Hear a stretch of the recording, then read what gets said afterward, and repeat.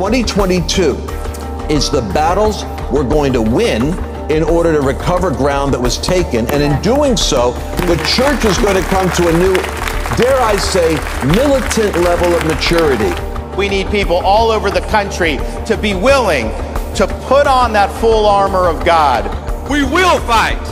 And the way that we will fight is through the inbreaking of the kingdom of God to the earth. And we will consume everything with the power of God. And we will take back this world. Nobody, not even the devil himself, can stop what God has planned for this season, for this hour, for such a time as this. This is Isaiah 60. It's time for the glorious church of the Lord Jesus Christ to arise and shine like never before. And we are going to take this nation back. We are the army of God, and we are going to take this nation back.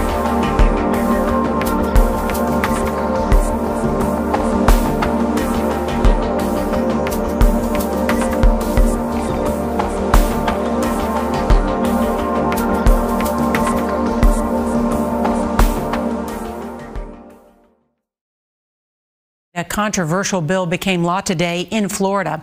The Republican governor signed the measure that bans lessons on sexual orientation and gender identity in kindergarten through third grade. This is in Florida and other places, school for very young kids, the genderbread man. Before Governor Ron DeSantis signed HB 1557 into law, he made a point to show why the bill was needed. Looked in the mirror, I saw a girl, kind of. Now I see a boy who is a transgender. So this is something that you're putting into classroom curriculum. And those materials, he says, were just a few examples. DeSantis says the bill will make sure materials like them will no longer be present from kindergarten through third grade. People protesting outside Walt Disney Studios in Burbank tonight over what they are calling the company's quote-unquote woke agenda.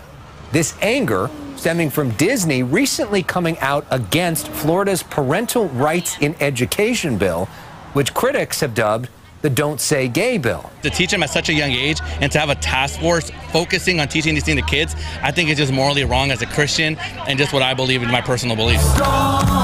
In what appeared to be part church service and part protest, the group called Hold the Line is also encouraging people to hit the entertainment titan in the pocketbook. Right now, it's a time to boycott, and then it's a time to stand up. Were there lasting repercussions of that protest? Yeah, I mean, I think it's momentum. You know, it's starting to build, it's starting to grow. We're doing another one this Wednesday at Disneyland in Anaheim here in Orange County.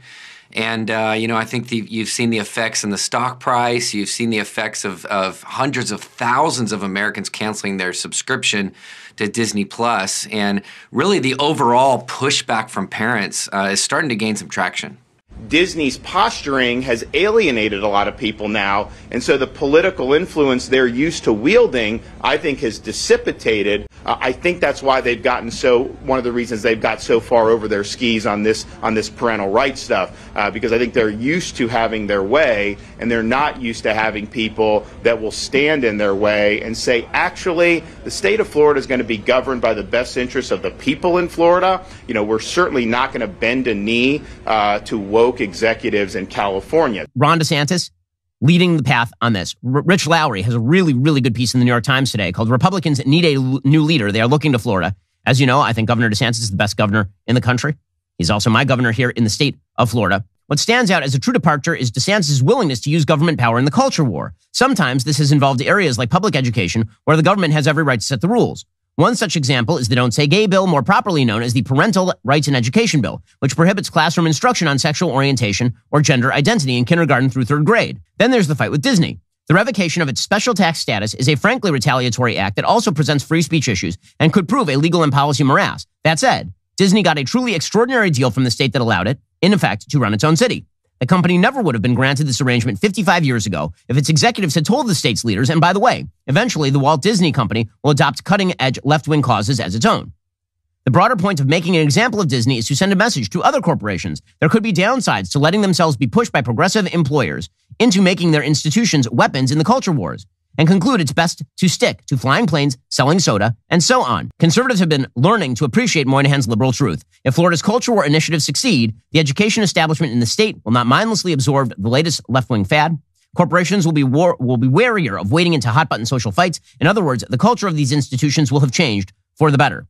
This is correct. All of this is very good. So the fight against woke capital has begun, and that is definitely a positive.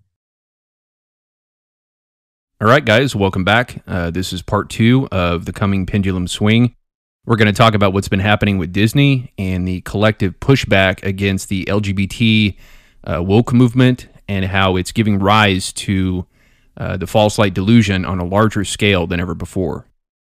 So first up, for those who don't know, back in March, Governor Ron DeSantis signed what's called the Parental Rights and Education Bill, which bans teaching sexual orientation and gender identity in kindergarten through 3rd grade, which had apparently been getting quite extreme. You heard DeSantis and those intro clips refer to something that they were using in the classrooms called the genderbread man to teach young kids about gender fluidity. It would be comical if it wasn't real. But this is how extreme this stuff has gotten. And so DeSantis pushed back with this bill, which the left protested, calling it the Don't Say Gay bill, saying that it was being hateful and discriminatory against gays and transgenders. And Disney openly sided with the LGBT movement in opposing DeSantis's bill and started getting very blatant with their promotion of LGBT. In late March, shortly after DeSantis signed the Parental Rights and Education Bill, Disney executives held this all-hands meeting, a conference call, where they openly talked about their plans to further push homosexuality in their movies. One producer named LaToya Raveneau even used the phrase not-so-secret gay agenda, referring to what she wanted to put into future Disney projects. Here's a little bit of what they said. We have many, many, many LGBTQIA characters in our stories, and yet we don't have enough leads and narratives in which gay characters just get to be characters. Our leadership over there has been so welcoming to my not at all secret gay agenda. And so I feel like I felt like it was, maybe it was that way in the past, but I guess something must have happened in the last, they are turning it around, they're going hard. And then all that momentum that I felt, that sense of, I don't have to be afraid to let's have these two characters kiss. Let's in the background. I was just wherever I could, just basically adding queerness to if you see anything queer in the show, I'm proud family. But I just was no one would stop me and no one was trying to stop me. So as you can imagine, this led to widespread backlash from conservatives, including Ron DeSantis, who then went on to sign a bill in late April that, if it ends up getting passed, will rid Disney of its special tax status. Apparently, Disney has enjoyed special tax privileges for quite a while now. They've essentially been their own governing district, and that might be coming to an end. So there's been this pretty intense back and forth this year in Florida, and I think what's happened there is a microcosm of things that are taking place on a national and global level, and it's a foreshadowing of things to come. In April, Sean Feucht joined in on the fight against Disney and the LGBT agenda and started hosting rallies and protests at Disney through his organization called Hold the Line, which is a very culture war type name. They've been pushing this defund Disney trend, even having it put on t-shirts, and they've been creating petitions for parents to sign as part of what he's been calling Parents Fight Back. So this stuff at Disney has been another opportunity for Sean Feucht to gain more influence and look more righteous as a Jehu type to stand up against this dark, wicked, Jezebelic agenda. With the intensification of the Jezebelic agenda, we see the equal intensification of the Jehu movement. Right? Jezebel comes first, then Jehu comes riding in to throw her down. So you need to have the dark side to rise up and get bad first in order to have the false light side empowered to the point where it comes riding in. And this has most definitely been happening this year with the LGBT movement. And speaking of Jezebel being thrown down and the foreshadowing of things to come, Disney has really suffered financially as a result of all this. And so that, coupled with them likely losing their special tax privileges and not being the best of friends with, the governor of Florida, Ron DeSantis, it's all very indicative of a major downfall for Disney this year, which lines up with this overall Jezebelic exposure and downfall that we're seeing more and more of. In fact, their stock started to plummet pretty dramatically shortly after they opposed DeSantis' bill. And this was pointed out during the Flashpoint Live episode that I showed back in part 1. Here's Gene Bailey, the host of Flashpoint, talking about the drop in Disney stock, which leads to thunderous applause from the audience. But I want you to see what happened. Put up that stock chart.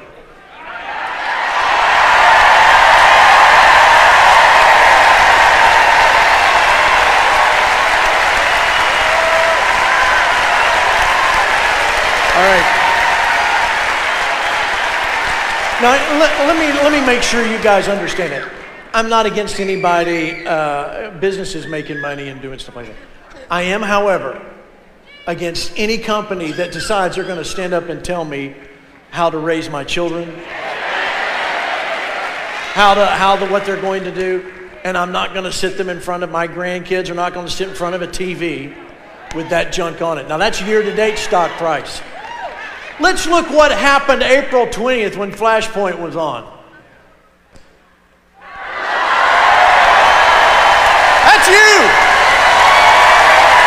That's you! That's all. I'm telling you, you got the power! You got the power! Yeah, you and you and you and you and you! Look at that! You know, Lance, that almost looks like November 3rd with the way the...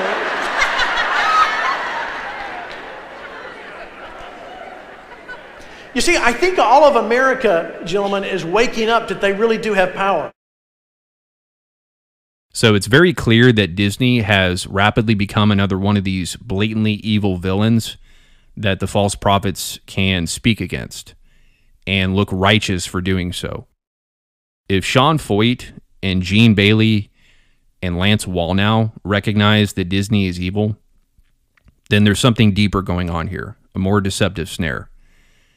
In fact, Gene Bailey somewhat referenced this more deceptive snare. Some of you probably picked up on what he said at the end there. He said how all of America is waking up to their power. This is one of the main attributes of the false light Great Awakening, waking up to our power. And it's one of the major deceptions being pushed in this culture war against leftism.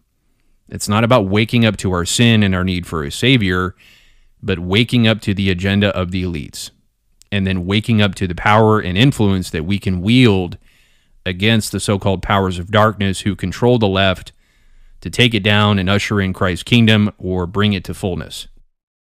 So first, we wake up to the so-called demonic agenda, and then we wake up to the power and authority that we can have in taking down that demonic agenda.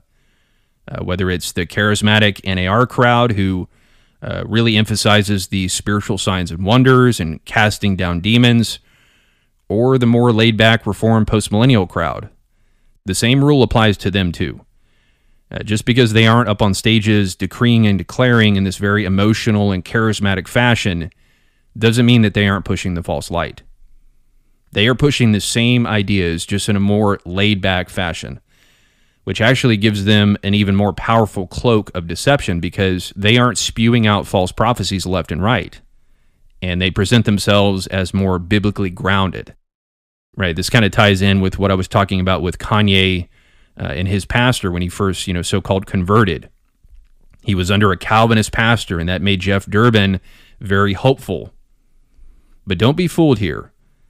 They are pushing the same false awakening concepts that Gene Bailey was talking about. It's just that it's more grounded in the real world and less, in the clouds, as the NAR is. They're pushing the same idea of the church waking up to its power via the political system and exercising its authority through the governmental structures in order to establish Christ's reign over all things, as they describe it.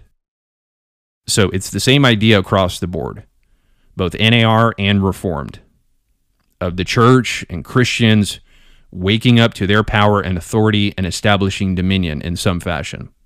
Because keep in mind, postmillennialists believe that dominion has already been given back to the saints. So whether it's Jeff Durbin and Joseph Boot and Doug Wilson and Jared Longshore, or it's Lance Wallnau and Gene Bailey and Mario Murillo, it doesn't matter how different these two wings of Christianity seem. They are on the same false, Great Awakening, dominionist trajectory and feeding the church the same lie about its quote-unquote power in this world, about its right to dominion. And this is how much of the modern church is right in step with the New Age agenda, which is all about waking people up to their power and rising up against the demonic agenda of the Great Reset and tyranny and communism and big tech and big pharma and all these things that the truther movement has been focusing on and exposing for decades, which, as I'm going to show you guys, is now the exact same enemy of the Christian right. You know, the Christian right today is not only talking about fighting against the Great Reset and communism, but they're now publicly calling out big tech and even big pharma, as I'll talk about later in the series. For years, I've heard the truther crowd use the term big pharma, and now I'm hearing it coming from Johnny Enlow and even mainstream conservative commentators like Ben Shapiro and Matt Walsh. This is further proof that the conspiracy truther narrative has become completely mainstream. You know, like I said, big pharma was always an exclusively truther term that only the Alex Jones types would use. Same with the term deep state, which has now become mainstream. But it's now something that's being acknowledged as a demonic enemy on a mainstream level by this new Christian right that's rising up. We'll get into that more later, but it's mind-boggling when you really think about what's happening and you can see the big picture. This is what I've been warning about for years, guys, since 2016, that the truther conspiracy narrative would go mainstream and that trutherism was the foundation of the real beast kingdom. It would be the foundation for this rebellion against the New World Order, and that it would rise up in a spirit of revolution. And I'm going to be elaborating on this more throughout this video, but all trutherism has been exposing for decades is Jezebel, or the harlot. And keep in mind who destroys the harlot, the beast, right?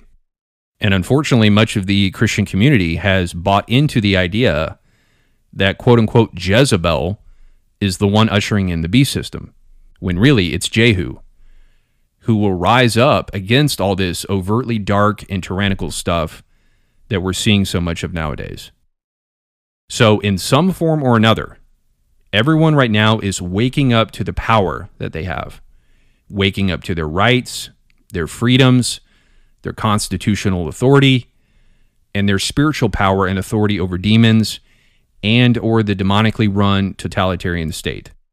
And the way that this played out at this Flashpoint Live event was that everyone was waking up to this idea that, you know, wow, we have power in this culture war. We can take down Disney and Hollywood if we just rise up together and fight back and boycott. This is all appealing to human pride. Boycotting Disney is not spiritual warfare. Now, if you don't feel comfortable giving your money to Disney or allowing your children to see anything from Disney or buy anything from Disney, that's fine. I'm not saying you have to go to the other extreme and continue supporting Disney. What I'm warning against here is getting caught up in the idea that all spiritual warfare entails is speaking out against cultural immorality outside the church and being deceived into thinking that this culture war is a spiritual war between God and Satan, or God's kingdom and Satan's kingdom, because that is fundamentally a New Age view of spiritual warfare. This is a culture war between white and black magic, and the devil is using the rise of the black magic side to recruit professing Christians to join the white magic uprising. And we can see this playing out with the conservative Christian community's response to Disney's promotion of the LGBT movement. For example, here's what Mike Huckabee had to say in response to the meeting where Disney executives talked about pushing their not-so-secret gay agenda. The Disney brand was magic, and Walt Disney was like everyone's favorite uncle who was rich and had all the cool stuff.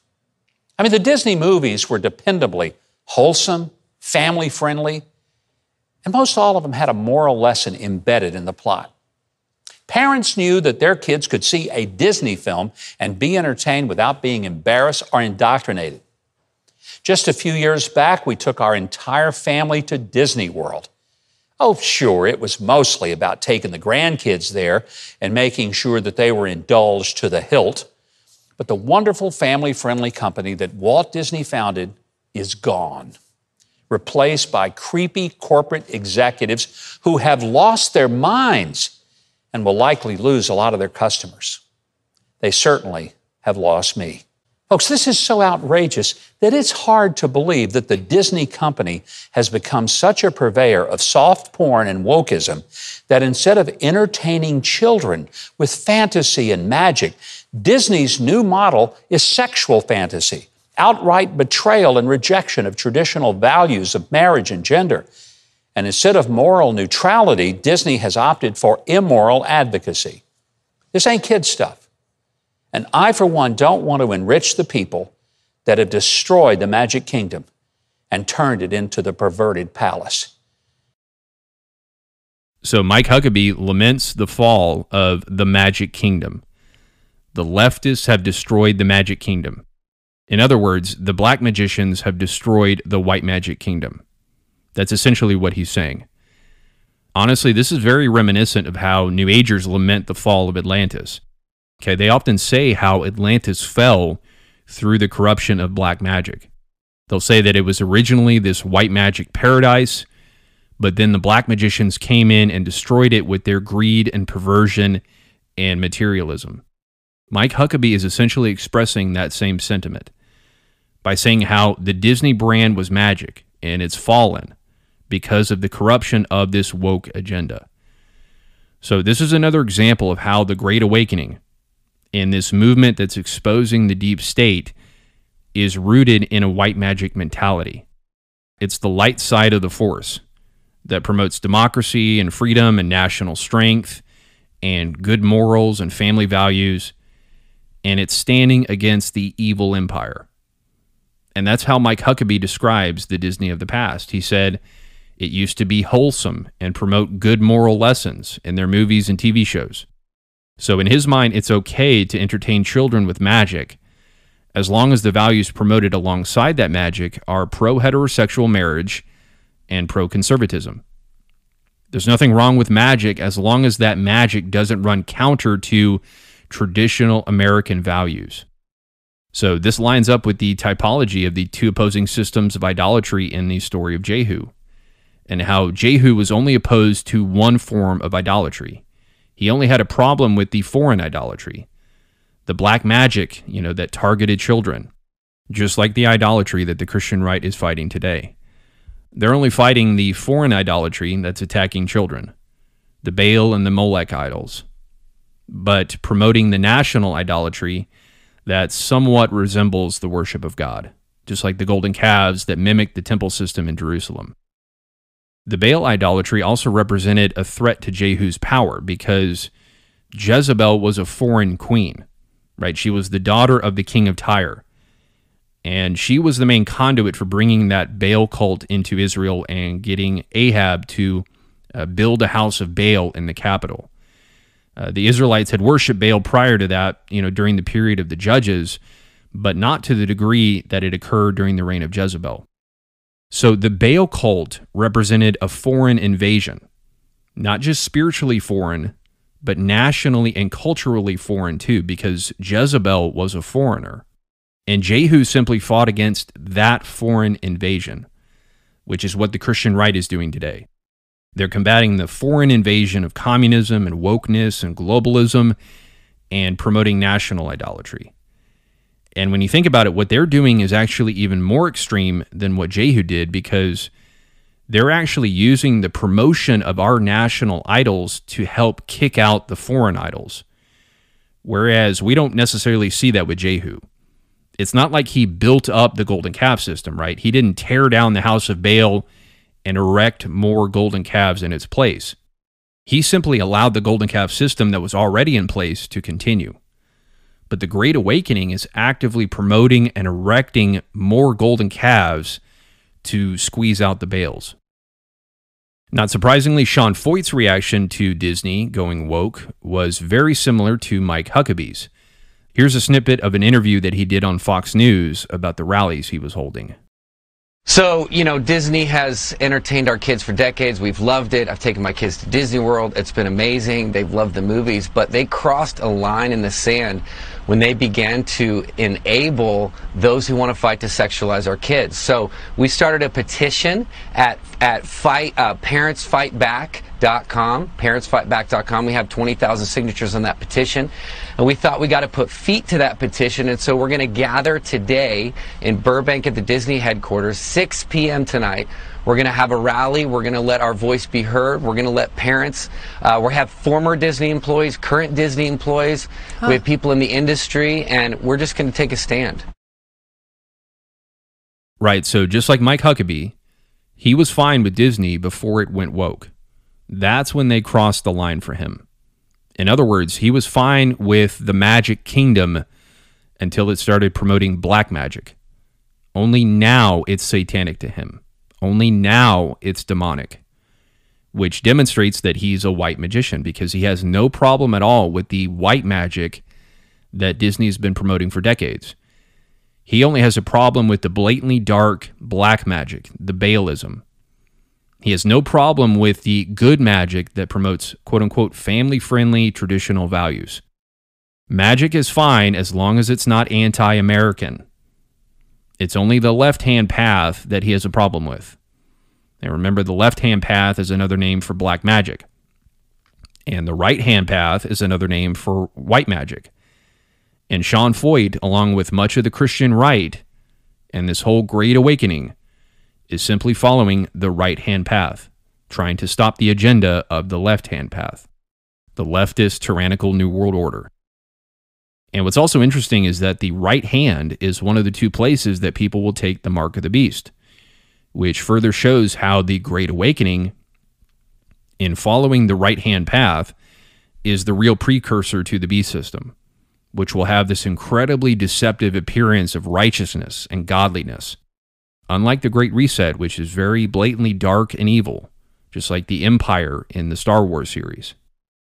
So Sean Feucht and Mike Huckabee only think that now Disney is something that should be avoided. And only now it's something that we need to protect our children from. Sleeping Beauty, Cinderella, Fantasia, Peter Pan, Alice in Wonderland, they have no issue with their children seeing these things, even though they promote ideas and concepts that are clearly against the Word of God, the Word of God that they pretend to follow. It's only when they make Peter Pan a transgender character that it becomes a problem. It really is quite silly when you think about the logic behind the collective outcry here. And Huckabee and Feucht are far from the only ones who reacted to Disney like this. In fact, I've seen a similar response pretty much across the board in the conservative Christian camp.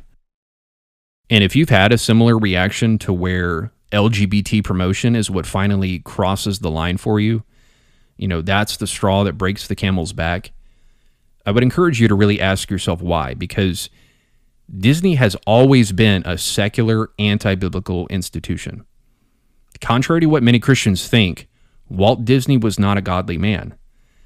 Now, I'm not going to get into the topic of whether or not he's a Freemason. Frankly, I don't care whether he was a Freemason or not, and it doesn't really matter. And those kinds of discussions tend to only lead to dives into the rabbit hole. The point is that Walt Disney was not a godly man. And if your view of Disney has dramatically changed only because of its recent promotion of the woke agenda, and you had no problem with Disney before this, then I would challenge you to ask, what is it that I really have a problem with here? Do I have a problem with Disney because it's anti-biblical? Or do I have a problem with them being anti-American? Because Disney hasn't gotten more anti-biblical. They've just gotten more anti-American. And that's what Sean Feucht and Mike Huckabee's real issue is. And they are both clearly of the false light. And if we're reacting to cultural phenomenon in the same way that the false light is, we need to make sure and check ourselves spiritually and make sure that there's not any idolatry in our hearts that's making us react that way. Because I can assure you, idolatry is what made Sean Feucht and Mike Huckabee react that way to Disney's woke agenda. It wasn't out of a love for God. It was out of a love for their country and their freedoms and their attachment to this world. And if we're reacting to things in the same way that they are, then it might be for the same idolatrous reasons, and we need to ask ourselves that.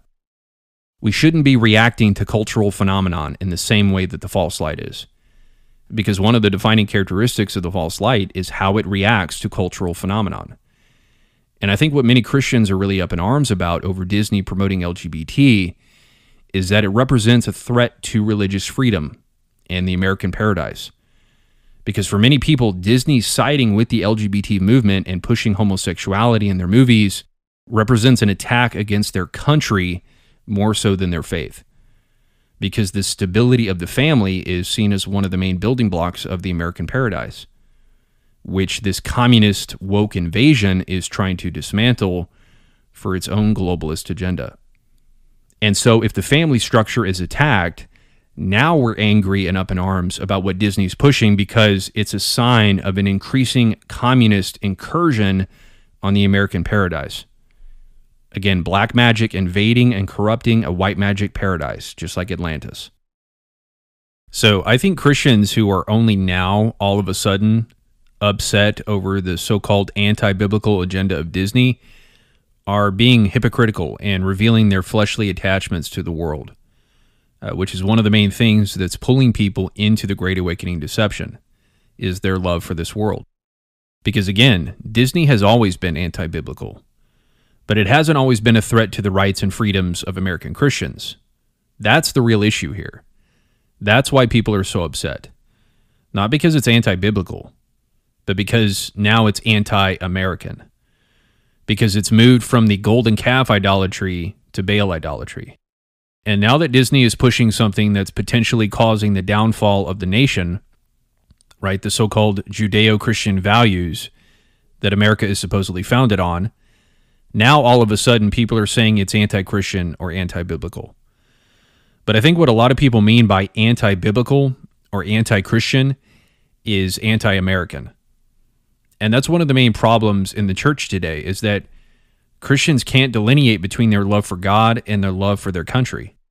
God and country, faith and freedom. It's all part of one idolatrous mess.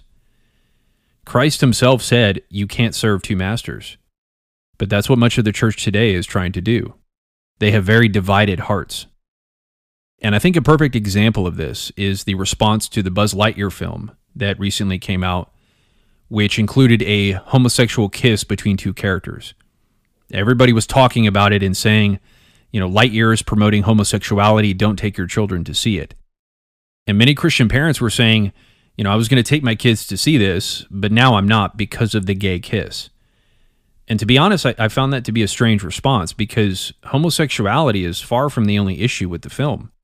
But that seems to have been the breaking point for a lot of Christian parents, which to me is a bit too similar to the response that Mike Huckabee and Sean Feucht had. If the breaking point for allowing your kids to see that film was its inclusion of homosexuality, does that mean it would have been okay if not for the homosexuality? Because that seems to be the general implication. And that's what I found strange, because the film also depicts deep space travel and alien life forms and the idea of the Galactic Alliance, which are all very popular concepts in the New Age. The whole hero-villain struggle in the film reflects a very New Age Gnostic view of reality.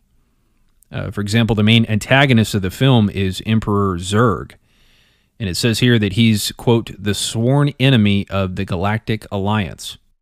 The Galactic Alliance and the Galactic Federation of Light are actual beliefs in the New Age. New Agers often talk about having visions and astral traveling to meet members of the Galactic Alliance. For example, this is a New Age YouTuber named Elizabeth April. I played this clip in my Greg Locke video from last year.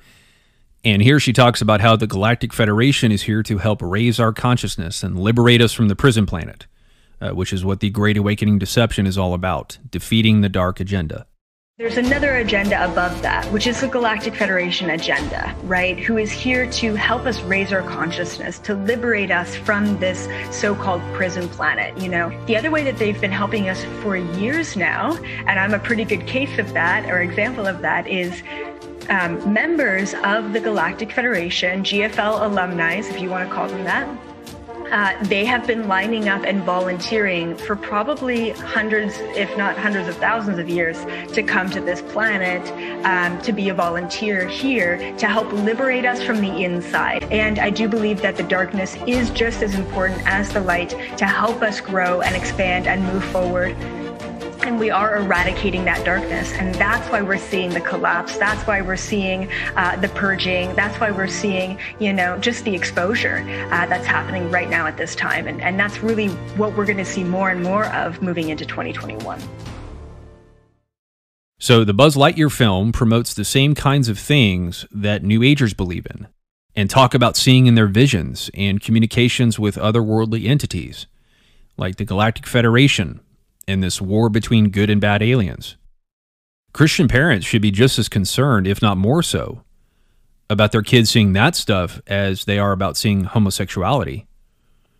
And I find it interesting that Emperor Zurg, the main enemy in the Buzz Lightyear film, has a very Gnostic archon look to him. Right? He's got this very obvious, menacing look with the devil horns and red eyes, which is another representation of the obvious evil that the Gnostic false light is fighting against. So the whole film is essentially rooted in Gnosticism and New Age. So why is it only the homosexual kiss that made parents not want to take their kids to see it? Again, that's very similar to Mike Huckabee and Sean Foyt's response. They were fine with all the magical and New Age stuff, but the promotion of LGBT is too far. And I'm a bit concerned that so many other Christians are essentially responding in the same way. And that's why I'm wondering if maybe Christians are upset about the homosexuality in the Lightyear film because it represents a danger to the stability of the nation, as opposed to it being anti-biblical. That's what I hope people will consider pondering a little bit more deeply. You know, am I upset over the gay kiss in the Lightyear film because it's anti-biblical or because it's anti-American? In my view, we really shouldn't be this surprised or up in arms about a secular movie portraying a secular lifestyle. Why this is such a big issue for Christians is strange to me. I don't think Christians should be as appalled or surprised as they have been about a secular institution promoting a secular lifestyle. I think people are just upset because an avenue of entertainment is being taken away. The world is going to be the world, and we can't change that. But I think a lot of Christians are buying into the idea that we can change the world. And that's the lie that pulls you into the Great Awakening. And here's my issue. The sin of homosexuality should already be part of a church or ministry's teaching. This is not something that true saints, people truly born of God, need to be told. Pastors of good, solid churches do not need to spend time explaining to their congregation the evils of homosexuality. This should be basic stuff, and typically it is. But what's not basic stuff, and what's not generally part of many churches or ministries' teachings today, is the dangers of trutherism. Trutherism and the truther interpretation of the end times is being subtly promoted by pastors and teachers who are, quote-unquote, exposing Disney and exposing wokeness and exposing the deep state and big pharma and big tech censorship and so forth. And we're going to see this in a pretty extreme degree at the end of the video, how this exposure of the woke agenda is being used to promote very dangerous spiritual deception and very dangerous eschatology from the false light side.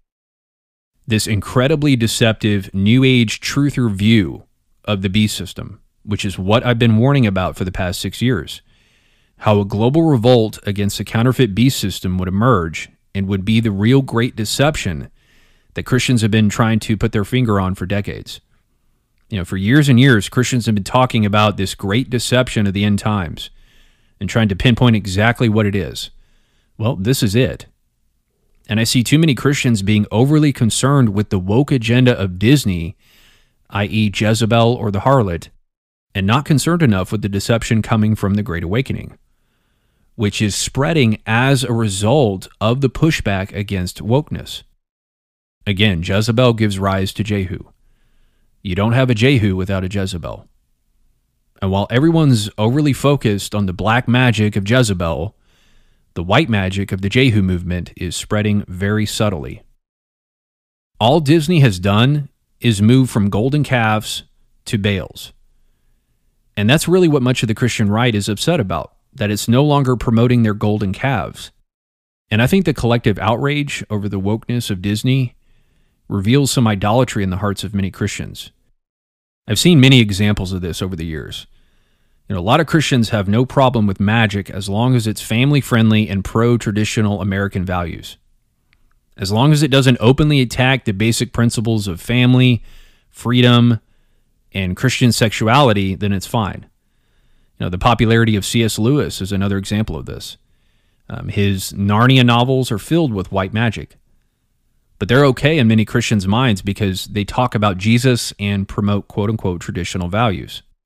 And it's been concerning to see ministries that are considered more doctrinally sound reacting to the woke agenda in a similar fashion. Now, not all have been lamenting the downfall of the Magic Kingdom in the extreme way that Huckabee and Foyt are, but I've still found the overall response from the Christian community to this Disney stuff to be too monolithic and a bit too similar to how the false light has responded to it. There's a lot of the same talking points, a lot of shared points of concern over the moral decline of American culture, and similar advice on how to deal with it. And that's what I find concerning. The culture war rhetoric is increasing. And I'm seeing this concerning trend of misusing and distorting biblical passages like the armor of God in Ephesians 6, and forcing a culture war or prophetic spiritual warfare interpretation into them, as Ron DeSantis does, for example, in the trailer for this series. And we're going to see more examples of that. But this is not spiritual warfare. And one of the main indications of that is just how blatant this LGBT stuff is. Just like with everything else from the dark Jezebel side, they are very open about it. Just like the people pushing the Great Reset, who are also very open about their agenda and almost comically over the top with how evil they are.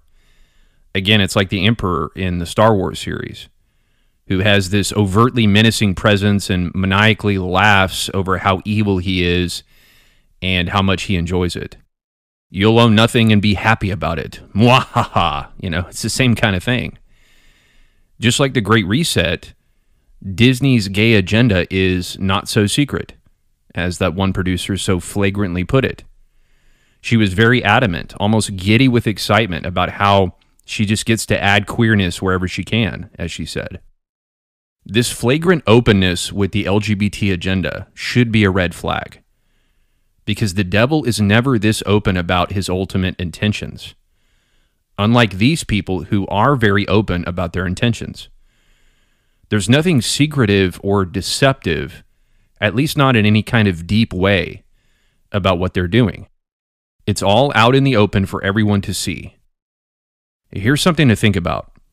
Perhaps the devil, instead of coming with just a simple frontal assault, is utilizing a multi-layered strategy here, where he uses an obvious frontal attack that's very easily perceptible to the physical eyes and appeals to human pride and self-righteousness and our attachments to the flesh as a distraction for a larger deception. If the enemy is blatantly telling us what they're doing, then perhaps there's something deeper going on. And there's actually a story in the book of Joshua that illustrates this point perfectly. In Joshua chapter 7, an Israelite named Achan disobeys the Lord and takes some of the spoil from the people of Jericho, who they had just defeated. And because of that sin, God stops fighting for Israel. And so they go into the next fight against the city of Ai without knowing that God isn't fighting for them anymore, and that leads to this shocking defeat. And God tells Joshua, there's sin in your camp, and I'm not going to fight for you anymore unless you deal with this sin. And so after the sin is dealt with, God returns to fight for Israel. And Joshua uses the previous defeat to his advantage in the next battle. He uses deception and the element of surprise to gain a foothold over his enemy. And what Joshua does is he sets a trap where he puts part of the army at the front of the city where the people of Ai can clearly see them through the city gates. And then he puts the other part of the army behind the city, lying in ambush. And he uses his enemies' confidence from their previous victory to lure them out of the city with the promise of another easy victory. It says in Joshua 8:15 that Joshua and the Israelites pretended to be beaten before them and fled to the wilderness. So the Canaanites, taking the bait and blinded by their overconfidence, are lured away from the city, leaving it open for the ambush to sneak in and take the city and surround the Canaanites on both sides. This is one of the few times where creative military strategy is utilized by the Israelites, because usually God just strikes fear into Israel's enemies and they flee in a panic or get hit with large hailstones or something like that. And it's just a simple and straightforward thing. Not that God isn't involved here, obviously he is, but God leads Joshua to utilize a creative military strategy and use the overconfidence of the enemy and the appeal of their fleshly senses to lure them into a trap. And it's also a great story about how God can use a past sin or a past defeat in our lives to help us, win the next battle, so to speak. So long as you're being repentant and obedient, of course. But the Canaanites, blinded by their pride and confidence, went after the obvious opponent that was right in front of them and appealed to their immediate senses. And because they were so blinded by their confidence, they walked right into a trap. They weren't discerning and just thought, oh, we got this. This will be another easy victory. No one in the Canaanite camp stopped to think, hang on a second. The Israelites are already running from us. Isn't this a little too easy? And that's kind of what I see across the board with how the Christian right has responded to the Disney and LGBT stuff and the whole Great Reset agenda in general. Just like the army of Ai, they're so focused on the obvious frontal attack against morality and tradition and rights, the attack that's in plain sight and in the flesh and very open and blatant about its intentions. And no one's thinking, isn't this a little too obvious? Isn't this a little too easy? But I think it's because many professing Christians, like the Canaanites, are blinded by their pride and their sensual attachments to the more deceptive spiritual traps that have been laid. They're so overconfident of victory, just like the postmillennialists always say, how they believe in victory, right? The church is going to be physically victorious in this age. They have an eschatology of victory. They're blinded by their confidence and the cheap promise of a coming victory that they're dropping their spiritual guard, leaving the protection of the city walls, so to speak, and pushing back against the obvious attack that's in plain sight, completely blind to the ambush lying in wait behind the city walls. And before they know it, many of these Christians are going to find themselves surrounded by the enemy on both sides, and they're going to be spiritually devoured by Satan. And of course, it was God and Joshua who used this strategy in the Bible, but I see no reason to discount the possibility that Satan could utilize a similar strategy, especially when he has such a huge advantage in being completely unseen. The devil knows how to use our pride to lure us into spiritual traps. And pride is the most blinding thing. That's why it's especially dangerous. Of all the sins, that's the one that can harden the heart the most and make us the most spiritually blind. We often talk about sexual immorality being the worst kind of sin, and I agree with that to an extent. But if a person remains humble, they can still find a place for repentance of that sin. But pride is what keeps us from repentance, and it makes us wise and righteous in our own eyes. It's like the Pharisee in Luke 18, who thought of himself as morally superior to others. On paper, he probably was morally superior to the tax collector. But Christ said that between the two, the tax collector was the one who went home justified before God because he was repentant and humble, while the Pharisee was blinded by his pride and a sense of self-righteousness. The prophet Obadiah spoke about the dangers of pride too. He says this to the Edomites in verse 3, "The pride of your heart has deceived you, you who live in the clefts of the rock, in your lofty dwelling, who say in your heart, who will bring me down to the ground?" I got to say, this sounds very much like the leaders of the Great Awakening and the postmillennialists who proudly declare that they will not allow their land to be taken over by the heathens and the pagans. Who's going to bring me, one of God's elect, down to the ground? They're so confident that they're in a strong position, both physically and spiritually. But they mistakenly interpret their strong physical position as a strong spiritual position too. The Edomites were only in a strong physical position, but not spiritually. The Apostle Paul was hardly ever in a strong physical position. He was imprisoned, beaten, mistreated, shipwrecked, and all the rest. But he was in a strong spiritual position because he finished the race. He kept the faith. And as he warns in 1 Corinthians 10:12, "Let anyone who thinks that he stands take heed, lest he fall." And unfortunately, there are many professing Christians who think that they're standing strong, but will fall when tribulation and persecution come.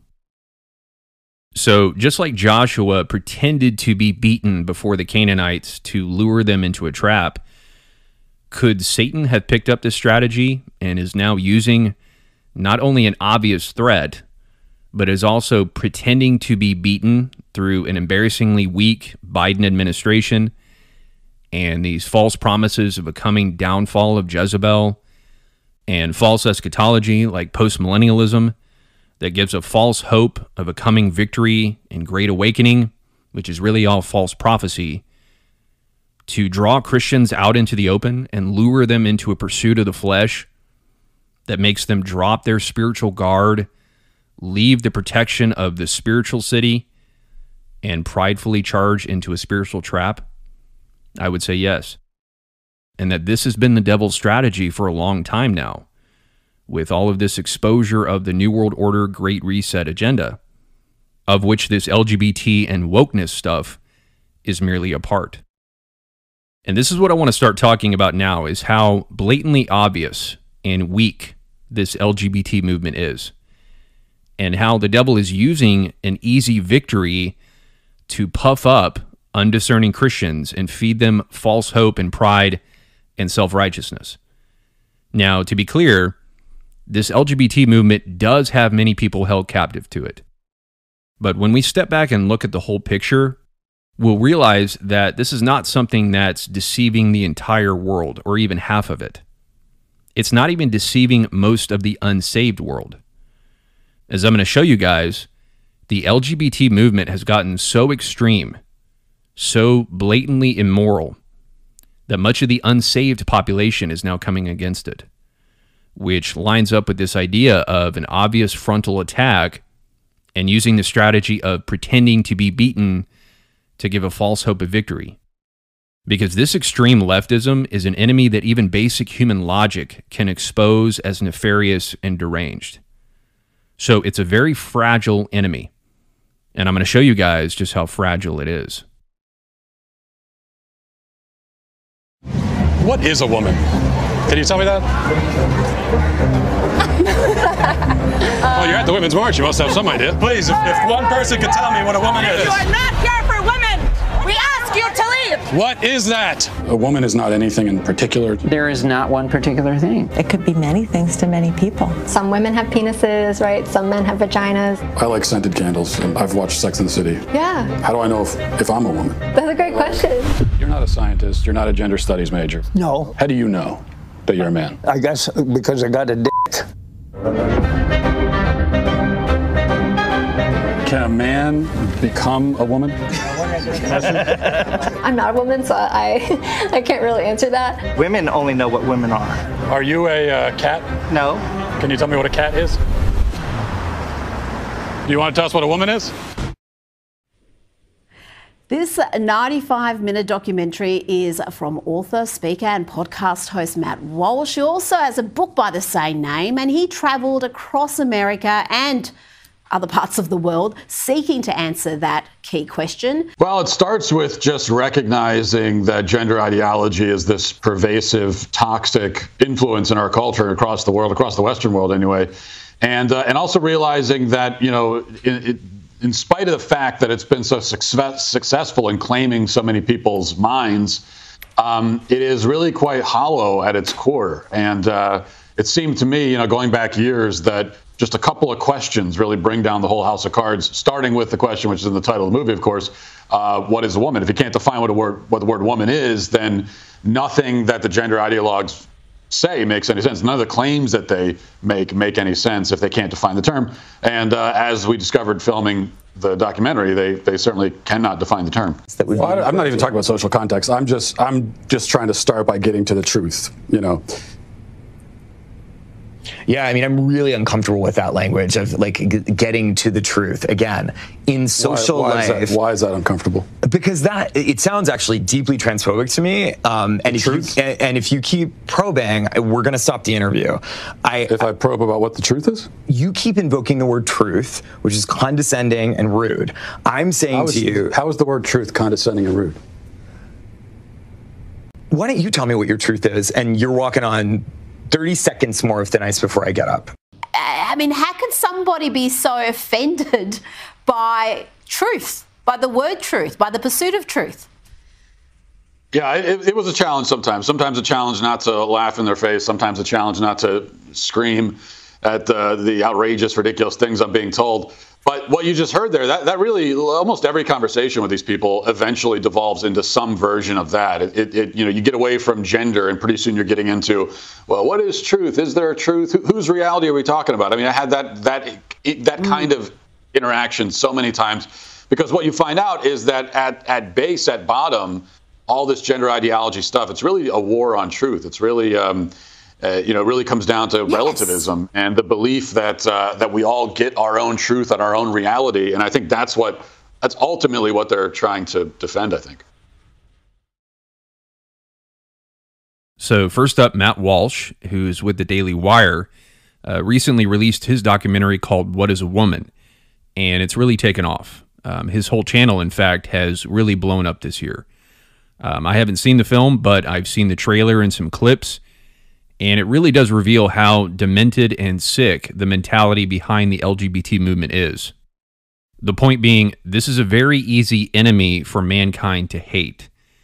You do not need to be a true believer indwelled by the Holy Spirit to see through the very thin veil, if there's a veil at all, of the woke movement. In fact, I think as the New Age and the false prophets say, the veil is being lifted. Here's a clip of Matt Walsh talking about one of the more disturbing interviews he had for the documentary. Children believe in Santa Claus. So, like, what do they know about reality? If a child is 4 years old and believes that not only Santa Claus is real, but that fairies and dragons, and lives appropriately in this kind of fantasy world, and then the boy says that I'm a girl, that claim exists within the same fantasy world. This is just imagination. This is a kid who just doesn't understand the distinction between fantasy and reality. So how can they make these determinations? But then again, as we found there, Michelle wouldn't even affirm that Santa doesn't exist. So I was unclear about that also. Like, do you actually think that Santa exists? What's happening? But it's as you're talking to these people, it's like you feel yourself going slightly insane. So it was a pretty bewildering exchange there, but it only gets weirder from here. Let's keep watching. Male gametes. That's what makes me male. No, your sperm don't make you male. Then what does? It's a constellation. In reality, in truth, okay? Whose truth are we talking about? The same truth that says we're sitting in this room right now, you and I. No, you're not listening. If I see a chicken laying eggs and I say that's a female chicken laying eggs, did I assign female, or am I just observing a physical reality that's happening in the world? Does a chicken have gender identity? Does a chicken cry? Does a chicken commit suicide? Let's frame it, because you're trying to... Chicken has sex like any biological organism. A chicken has an assigned gender, but a chicken doesn't have a gender identity. So we assign female to chickens when they lay eggs? We assume they're female if they lay eggs. That right there will go down for me as maybe one of the most, probably and every other thing that makes it on this particular list also happened in the film, but certainly one of the most outrageous exchanges I've ever had with anybody. And of course, see, this is what happens when you start asking questions to the proponent of gender ideology. Is they end up backing themselves into various corners, and they have to make increasingly more wild sort of claims to get themselves out of the corners that they've backed themselves into. And then finally, of course, we get to the question, which is the question I ask everyone, and which is, what is a woman? And probably is not going to surprise you by now that she doesn't exactly have an answer for it, but let's listen to what she comes up with. So we're going on this journey. Boys can be girls, girls can be boys, men can be women, women can be men. It makes me wonder, what is a woman? What is a woman? A woman is someone who claims that as their identity. It could be many things to many people. That was her answer. Well, a woman is anyone. And that was, by the way, not to give any spoilers away, but that is the answer from the left to the question, which is a non-answer. It's the same thing as not answering it at all. But that is the answer. A woman is someone who says they're a woman. And of course, to everyone who gives me that answer in the film, I have the follow-up. Well, a woman is someone who identifies as a woman. What are they identifying as? And around we go. Because they don't have an answer to the question. So the insanity of it is really being laid bare here. And more people are seeing the insanity of it. And what was interesting is that Matt Walsh said that one of the main aims in making the documentary and doing these interviews was to let the trans movement hang itself, as he put it. Don't go at them too hard, just ask the right questions and let the movement hang itself. And that's exactly what they do in this documentary, and pretty much everywhere else, like all over TikTok and other social media sites.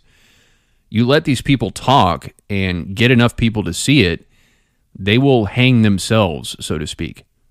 And that's exactly what they're doing. Because this entire movement is so clearly based on pure emotion and even mental illness.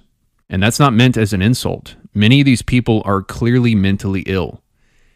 And just to be clear, I'm not using mental illness to excuse sin. Many people use the term mental illness to divert away from the role of sin and the spiritual component, but that's not how I'm using it. I don't see sin and mental illness as mutually exclusive. But you don't necessarily need the discernment of the Holy Spirit to recognize that someone is not right in the head, at least not in the more extreme cases. And that's why I think Christians are seriously overreacting in thinking that this kind of stuff is part of the coming beast system. And there are many Christians who actually do think that, as I'll show you guys near the end of the video. This is harlot Jezebel type stuff. This will not stand up to scrutiny. And the crazier it gets, and the more people see the craziness of it, the more it's going to wear out its welcome with people. And the more the false light will grow and be emboldened in its self-righteous crusade against all this stuff. And something really interesting I discovered in the reviews for Walsh's documentary that further shows just how mentally fragile this movement really is that there's been an unprecedented lack of official reviews for it. So here's the Rotten Tomatoes page for What is a Woman? And at the time of taking this screenshot, it only had 4 official reviews after being out for almost 2 months. I've never heard of that before, at least not with a film this well known. They're not refusing to review it because they don't know about it. They clearly know about it. And that's why it still didn't have a score, because 4 reviews is not nearly enough for it to have an official score. But it had over 5,000 audience reviews with a 97% audience score, which is really, really high. I've never seen this large of a gap between the audience score and number of reviews versus the official score and reviews. And what's interesting about this low review number is that typically what would happen with a conservative documentary like this is that liberal reviewers would at least watch it and then just give it a low score. They would pan it. But with this film, they haven't even been willing to watch it and have been very, very slow to even acknowledge the film, which really says something. It's like they're too scared to watch it. They can't take it. You know, it triggers them too much because They know deep down that it exposes the darkness of their worldview. And they can't even stand to sit through the film, let alone try and devote some mental energy to, write a well thought out criticism of it. So this is clearly not a movement that will stand the test of time. Now, I'm not saying that this stuff will completely die out, but I do think that there's going to be a pretty large recalibration in the near future, where things are really dialed back from the extremes that they've gone to these past couple years. And people start realizing that the woke movement went too far, especially with its push on children, where drag queens are coming in and, reading to kids. I don't think that's the future. I think the future, and really the ultimate future as far as the Beast Kingdom goes, looks more like the movement that's exposing and opposing this kind of stuff. That's why I said in a post recently that the people exposing the gay agenda are more in line with the coming beast system than those pushing it. And I know some people didn't like that statement and said that I was overgeneralizing, but I wasn't overgeneralizing. Overgeneralizing is when you draw a conclusion or make a prediction based on one instance, right? You see one instance or one example of something and then base a whole theory on that one example. But that's not what I did at all. This is a phenomenon that I've been studying for a long time. That statement was not based on one instance. It's based on years of research and many, many examples. It might be a general statement that doesn't necessarily apply in every instance, but that doesn't make it an overgeneralization. Okay, there's a difference between a general statement and an overgeneralization.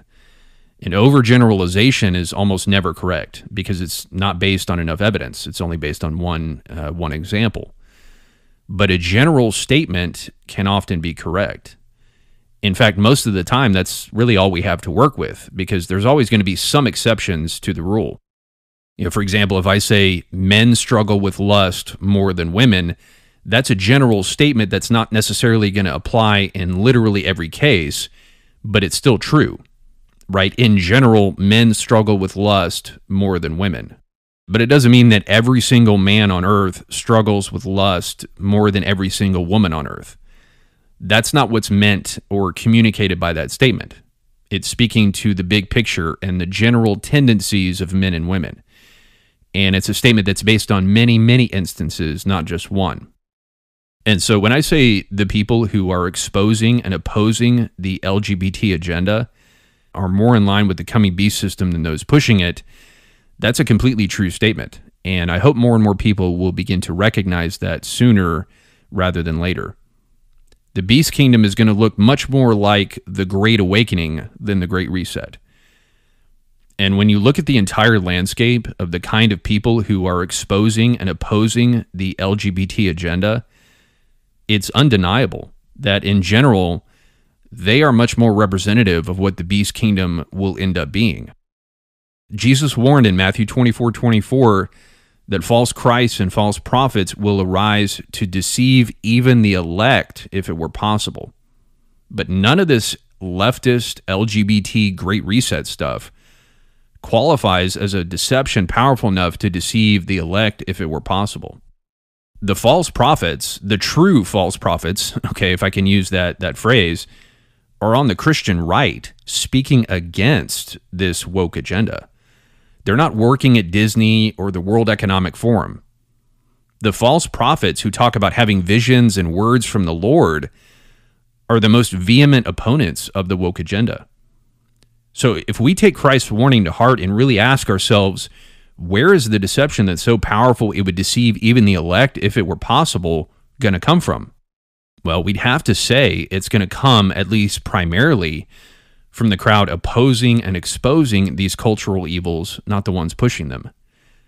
And I think Christians are a bit too preoccupied with exposing Disney and Hollywood and Marvel and the woke agenda and the satanic music industry, and aren't warning the church about the dangerous movement that's rising up to oppose all these things. Nothing gives a good boost to the self-righteous ego like spending time talking about how wicked Disney or Hollywood is. If you spend enough time looking into that stuff, you're going to start to feel not so evil, kind of like the Pharisee in Luke 18, who thought he was righteous because he wasn't as bad as those people, right? And we need to keep in mind that when the beast rises, he's going to be making war against something. And it's not just the saints. He's also going to go to war against Babylon. And I think that's what Christians are ultimately participating in exposing when they expose things like the gay or LGBT or Great Reset agenda without realizing what they're exposing. They think they're exposing the coming beast kingdom when really they're exposing the harlot, the enemy that the beast will destroy. Again, that's why the Seven Mountain Mandate teachers always talk about invading Babylon, because what they're building is not Christ's kingdom, but a counterfeit kingdom that will invade and eventually destroy Babylon under the pretense, the spiritual delusion, that God's kingdom has finally come and destroyed the evil satanic kingdom. And that's why they're going to cry peace and safety near the end of the tribulation after the harlot is destroyed, because they will think that Satan's kingdom has finally been destroyed and the millennial kingdom is about to start. And that's when they're going to be in for a rude awakening when Christ appears on the clouds. Sean Foyt is another example. All he exposes is the leftist agenda, and he even calls out Babylon on his social media, as I'm showing here. Babylon is what the whole dominionist Seven Mountain Mandate movement has its sights set on. Same with the New Age and Truther communities. That's what they've been set on exposing and destroying for decades. Babylon. Not the beast, but Babylon. The conspiracy theorist Bill Cooper, who I've praised in the past, but have long since realized that he was part of the false light too. That's why he has a series called Mystery Babylon, where he exposes the Babylonian religion. The Truther community, Alice Bailey, Hitler, the New Age, the Dominionist and Seven Mountain Mandate movements, they're all aligned in their war against Babylon, which is what the beast destroys. And that's why I take this so seriously in cautioning Christians against getting too deep in this culture war against the left and exposing Disney and Hollywood and the Great Reset. The Great Awakening versus the Great Reset is a prelude, a dress rehearsal, if you will, to the beast war against Babylon the harlot. Jack Hibbs is another example. He's also been calling out Babylon by name. He did a couple sermon series recently on Revelation 17 and 18, which is where Babylon is described in detail. And I found the name of the second series particularly interesting. It's called En Route to Babylon, Mankind's Final Stand. And what he means there is mankind's final stand against God. And this is something that is really, really prevalent now in modern prophecy teachings. The conflation of the beast and Babylon. Many, many pastors and teachers will often use the beast and Babylon as interchangeable terms, as if they're different terms for the same thing. And in fact, something I've noticed is that Christians will use the term Babylon more than they will the beast. And that's a potentially very dangerous teaching and idea. More on that later, but the beast is not Babylon, and Babylon is not the beast. Okay, there's a reason why the scripture says that the beast destroys Babylon. If the beast and Babylon are synonymous for the same thing, then how can the beast destroy itself? It almost seems like Revelation 17:16 is the most overlooked and misunderstood verse in all of prophecy. Contrary to what Jack Hibbs says, Babylon will not be mankind's final stand against God. The beast system will be. It's the beast, the false prophet, and their kings who will stand against Christ at Armageddon, not Babylon. Babylon will already have been destroyed by the time the beast meets Christ at Armageddon. It's unfortunate how clueless Jack Hibbs is about where he's ultimately leading his congregation. And as I pointed out a few times, Hibbs has been promoting ecumenical unity in the name of standing against tyranny. Okay, he did an interview a couple years ago with James Robeson, a false televangelist and friend of Kenneth Copeland, and it was titled, "Christians, We Must Unite in This War." Christians, we must unite in this war against tyranny and evil. That's going to be the battle cry of the beast system, guys. So this rebellion against Babylon is growing, and we're already seeing a prelude to the coming global unity against the Babylonian system, which the Great Reset and woke stuff would be a manifestation of. Okay, this is all part of the buildup to the rise of the beast. And speaking of Jack Hibbs, he was part of a special back in February on TBN, which is Trinity Broadcasting Network, which is chock full of false teachers, called Identity and Gender, hosted by Charlie Kirk. And it was about the spread of LGBT and critical race theory and all these leftist things. John MacArthur joined in as well, who's also been on a very dangerous trajectory the past couple years. And we'll be looking at some footage from this special in just a bit.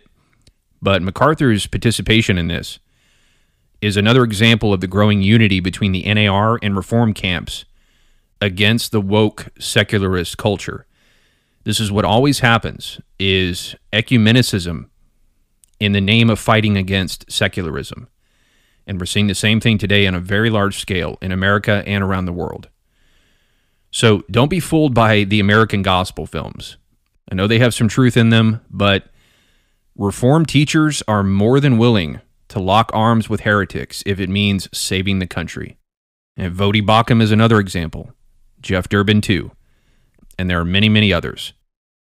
But I think Christians who act like this LGBT stuff is just going to take over the world and it's going to be part of the beast system are not being very discerning and could possibly be falling for the false light trap. Because this LGBT woke movement is clearly made up of people who are incredibly mentally weak and even mentally ill in many cases. The false light, great awakening, red pill side by comparison is very powerful. It has much more logic and facts and mental stability on its side. That's why the delusion is going to get so strong, because the people swept up in this movement think that they're on the side of God fighting against the evil satanic kingdom. But here's something interesting. It says in Revelation 18:2 that Babylon the harlot has become a dwelling place for demons. In other words, the beast kingdom is going to make war against a demonic system and a satanic stronghold on the earth. And that's when the saints will be lumped in with that demonic system and be called Beelzebub, as Christ warned about in Matthew chapter 10, where he's warning his disciples about the coming persecution, which is a picture of the persecution that the saints will face during the tribulation. If you look at Matthew 10:16 through 25, you're going to notice a lot of the same language that Christ uses in Matthew 24, where he talks about the tribulation period. So the saints are going to be lumped in with the quote-unquote demonic system of the harlot because we won't take the mark of the beast and will therefore be accused of being part of that demonic system and will be called Beelzebub just like Christ was by the Pharisees.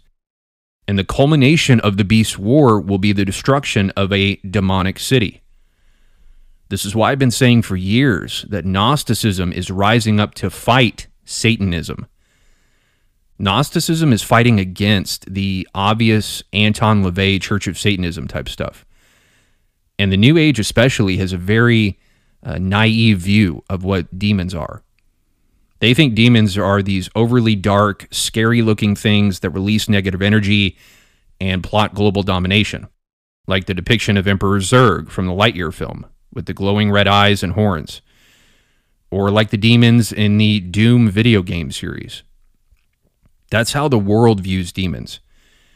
And so it's concerning when Christians who should understand that Satan disguises himself as an angel of light are so hyper-focused on exposing the obvious black magic, inverted pentagram Satanism and sort of fall into a New Age view of spiritual warfare where it just becomes about fighting against the dark satanic agenda and only painting the left, Jezebel, Great Reset side as, quote-unquote, the demonic side.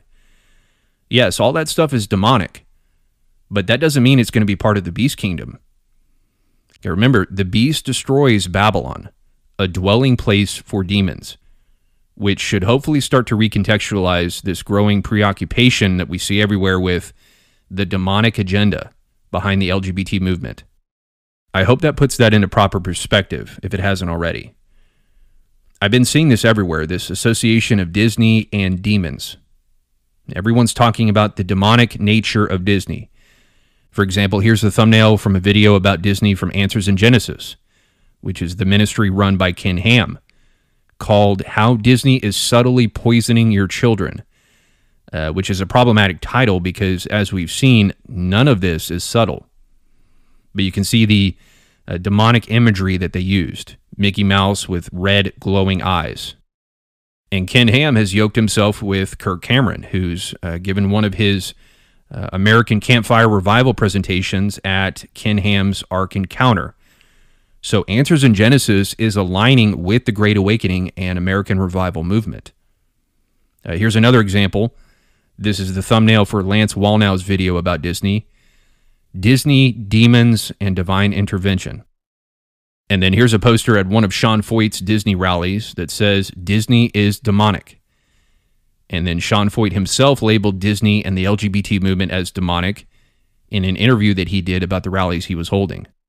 Even just normal Americans, they don't like this stuff. They don't want this stuff taught to their kids. And I don't know why the left is so obsessed with talking to kids about sex. It's perverted, it's demonic, and most of America is rejecting it. And I think you're going to see that happen come November this year. Not surprisingly, Alex Jones and InfoWars have also taken up the exposing Disney cause. And they're also appealing to this same kind of packaging. As you can see in the thumbnail for this interview with a former Disney executive, it says Disney's Demons.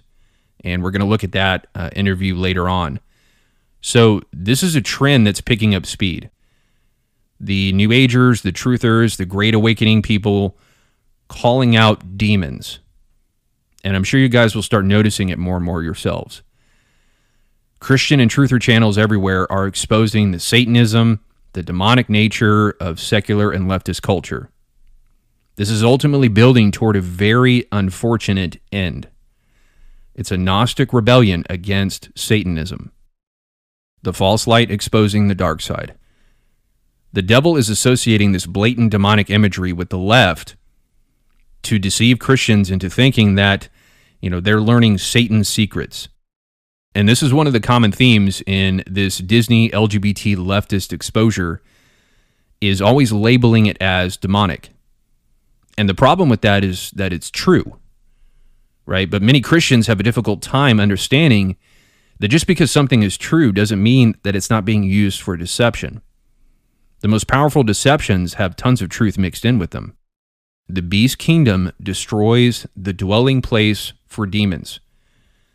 The beast will come as a false Christ, a false second coming, to quote-unquote stop the demonic agenda, which will culminate in the destruction of Babylon, the dwelling place for demons, which I believe is Jerusalem. That's why Zionist Jews are so often exposed as the primary quote-unquote puppet masters behind these agendas. And so the more that this Jezebelic type stuff gets exposed, the more emboldened the false light is going to get in its Gnostic war against, quote-unquote, the demonic realm or the satanic kingdom. And I would say, God, I'm going up into the high places, and I'm going to tear the devil's kingdom down.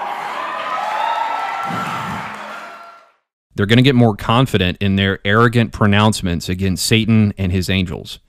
Like Peter and Jude say, the false prophets and teachers who arrogantly rebuke the spiritual realm. Okay, these people aren't afraid like these liberal movie reviewers who can't even stand to sit through What is a Woman.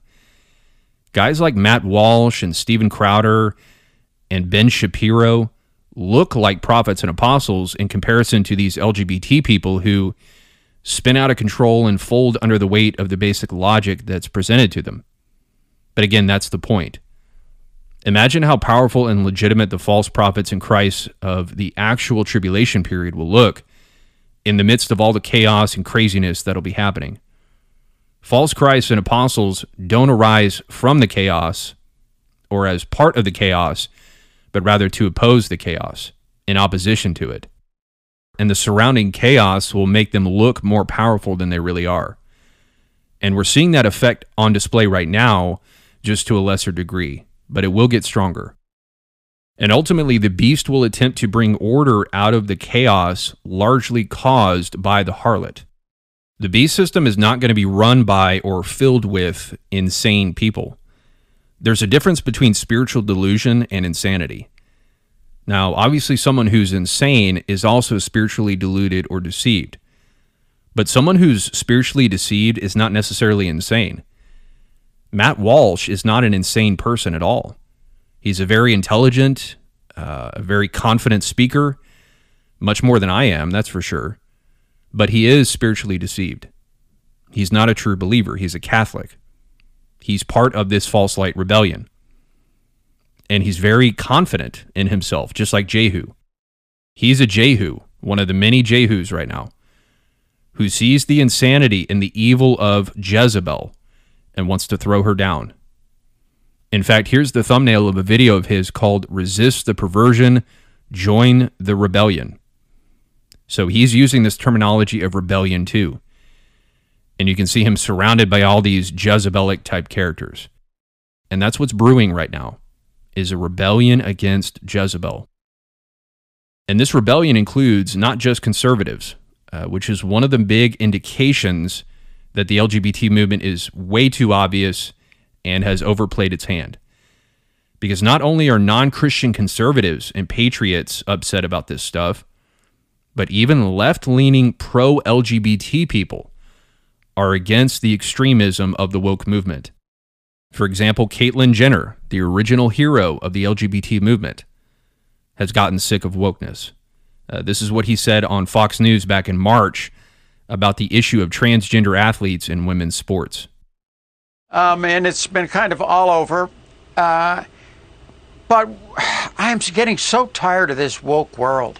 I've done so much for the trans community, bringing this issue forward, put millions of dollars through my foundation into groups, and worked so hard to do it. I don't think anybody deserves that. But, you know, that's the bigger story is the woke world is out there, and we're fighting it.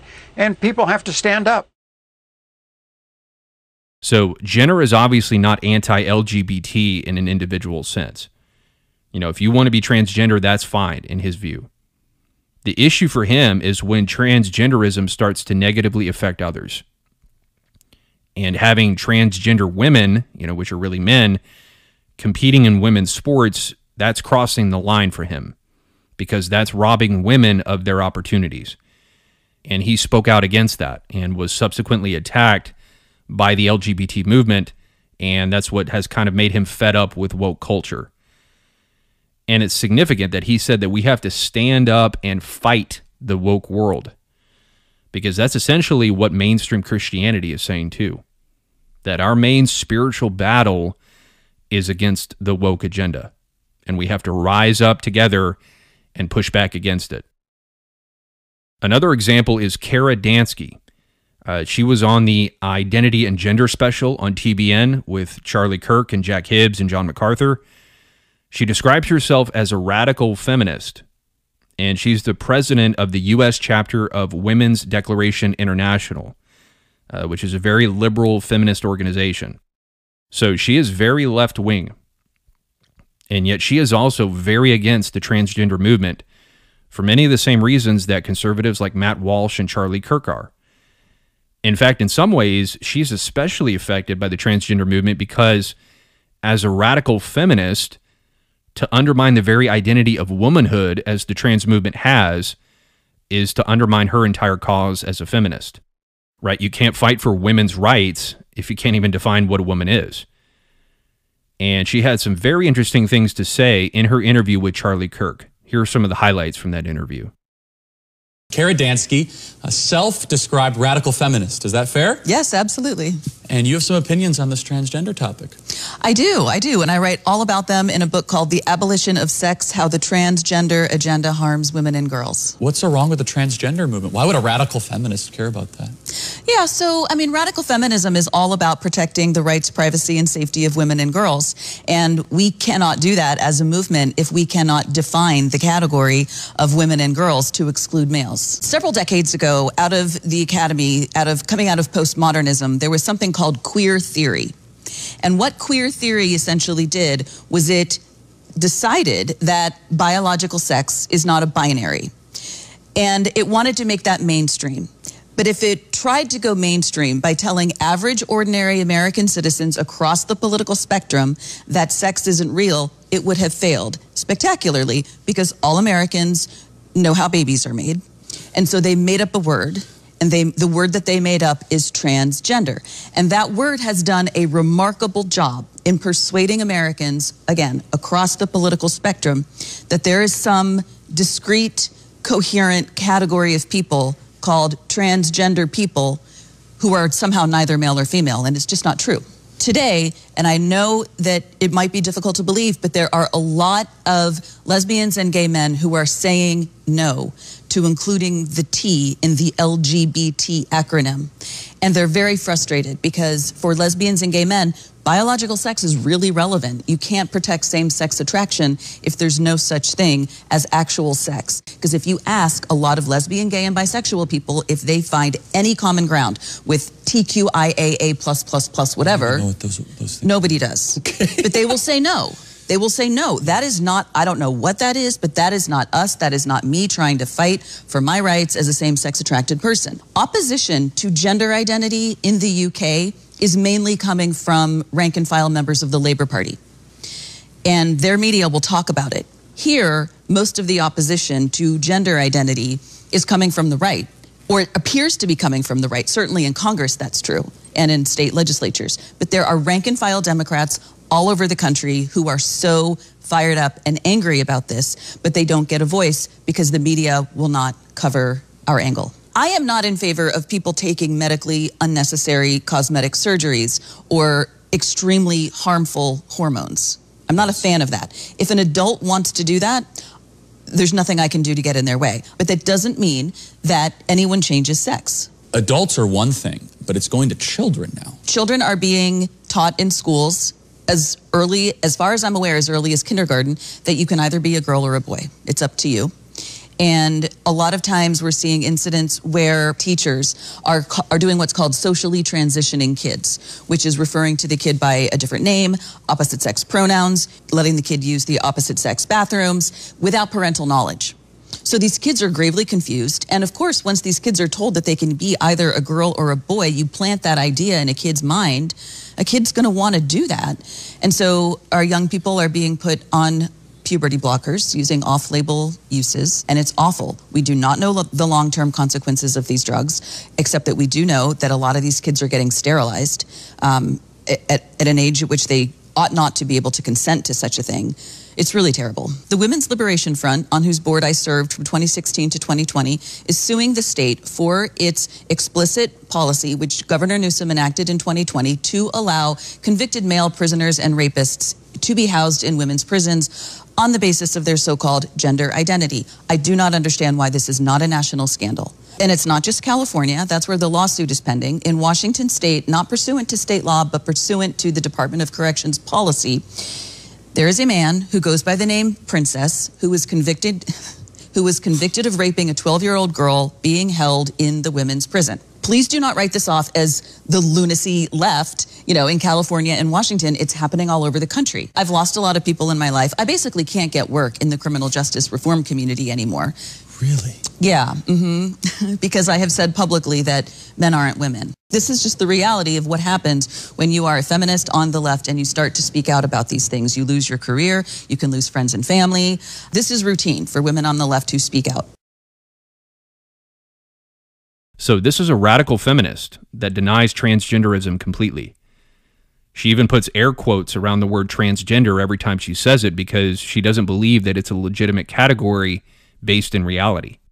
She's also been very adamant and outspoken about her belief in the importance of not using transgender pronouns. She firmly believes this is not something that should be affirmed. Don't call women men and vice versa. She's very much against the entire philosophical basis of transgenderism, which is based in something called queer theory, which she completely denies as invalid. And she's also against this growing trend of giving children puberty blockers just because they've decided to become trans, which is what that woman who Matt Walsh was interviewing does. She gives children puberty blocking drugs. So on the trans issue, she is completely aligned with Matt Walsh. The kinds of things that she talked about with Charlie Kirk ended up being covered by Matt Walsh in his What is a Woman documentary. I also found it interesting where she said that in the UK, The Labor Party, which is very left-wing, is the main one opposing the idea of gender identity. And her own organization, which again is very left-wing, very feminist, sued Governor Newsom of California. So there is widespread opposition to LGBT activism coming from the left itself. You know, as she said, there are a lot of gay men and women opposed to this. And she would know because she's in a position to be able to see that, being the president of a large feminist organization and someone who is pro-gay rights herself and is in contact with many other pro-gay rights people. And if you think about it, if she's the president of this large feminist organization, that likely means that most of the women in her organization are also against transgenderism too, because, you know, they can stand being part of an organization whose president is against the LGBT movement. You know, we've already seen how mentally fragile this movement is.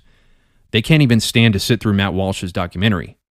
So you know they're not going to be able to tolerate an anti-LGBT president.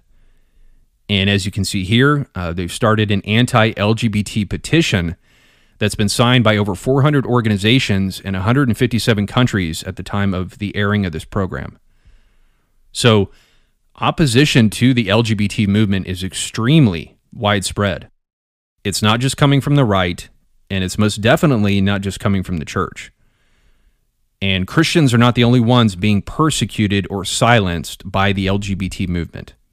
As you heard from Kara Dansky, she's been censored and ostracized in a very extreme way. And so have many people just like her. Yet many false light Christian pastors and teachers have insisted that this is persecution from the rising beast system, which is just an absurd notion the more you think about it. The Bible says that all people will worship the beast. Not all people will be aligned against the beast. And alliances against this LGBT stuff are growing and growing. What I find so fascinating is you're a radical feminist, I'm a Christian conservative, and we both so agree on this because we believe in material reality. What can be done? What's the battle plan? Well, that was a great segue. Thank you. I have a present for you and your team. I made these. I got so frustrated one day. I sat down at my laptop and I just made these. Hand these out, leave them around, put them on community billboards. This is what I've been doing. Can I read it? Yeah. It says, psst, there's no such thing as transgender. It's okay to say so. And you don't have to use preferred pronouns either. Pass it on. If people could get this message and feel empowered to say that and to share that with another one of their colleagues or friends, we can do this. And it's going to take Americans across the political aisle. I'm absolutely I totally agree with you. Yes. And I just want to thank you. You're such a persuasive voice on this. And I have been looking and looking and looking for feminists to start to rise up on this issue. It's these interesting times really build these fun alliances. So thank you so much. Definitely. God bless you. Thank you. Thank you.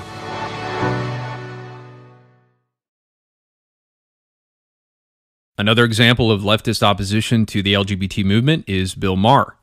Many of you are familiar with him. He's a longtime atheist and liberal comedian and political commentator. And he also feels that the woke movement has gone too far, both with its attack on free speech and its push on children. Maher's not only been poking fun at woke culture this year, but is actually taking a very strong moral stand against it. Like Kara Dansky, he's also extremely opposed to giving young children puberty blockers just because they want to identify as trans. So here are some clips of Maher's criticism of the LGBT movement from earlier this year, along with some commentary from Ben Shapiro. I really believe that this is going to be the death of the modern Democratic Party if they continue along these lines. Because it is one thing to say to people, you need to give us more power and we'll solve your economic problems. Increasingly, people don't like the sound of that. But the thing that people have never liked the sound of is, we need to train your kids in a bunch of radical genderized nonsense because we, the elitists, understand that true human happiness lies only and solely in the fulfillment of the sexual impulse, which we will broaden out to include all human beings, screwing all other human beings and identifying as everything up to and including fictional characters and cats. I think we've reached the breaking point on this. So the bleeding indicator of them reaching the breaking point is Bill Maher. So Bill Maher is like mainstream, center-left, 1996 Democrat. That's what Bill Maher is. I mean, I've interviewed him. I know Bill. We're friendly. Okay, so Bill Maher on his show last week, he pointed out that the trans agenda to experiment on kids and to teach your kindergartners that they can be members of the opposite sex, that they magically can become members of that is a lie. It is not true. And it is a social contagion that is damaging children. Here's Bill Maher speaking what is just basic truth and would have been acknowledged as basic truth 3 years ago. But now your elitist class is telling you that if you say it, it means that you're a very bad person. Here's Bill Maher. I'm just saying that when things change this much, this fast, people are allowed to ask, what's up with that? All the babies are in the wrong bodies? Was there a mix-up at the plant, like with Captain Crunch's Oops, All Berries?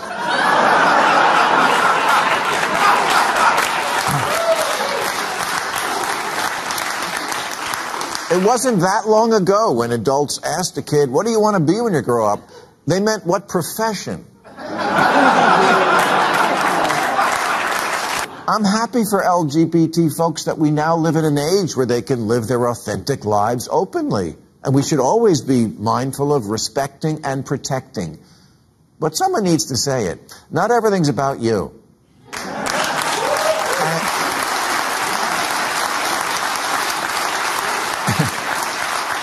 And it's okay to ask questions about something that's very new and involves children.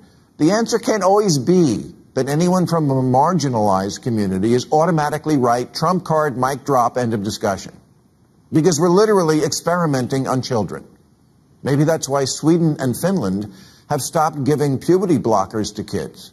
Because we just don't know much about the long-term effects. Although common sense should tell you that when you reverse the course of raging hormones, there's going to be problems. We do know it hinders the development of bone density, which is kind of important if you like having a skeleton. Fertility and the ability to have an orgasm seem also to be affected. This isn't just a lifestyle decision, it's medical. Weighing trade-offs is not bigotry. If we can't admit that in certain enclaves there is some level of trendiness to the idea of being anything other than straight, then this is not a serious science-based discussion. It's a blow being struck in the culture wars using children as cannon fodder. I don't understand parents who won't let their 9-year-old walk to the corner without a helmet, an EpiPen, and a GPS tracker. And God forbid their lips touch dairy. But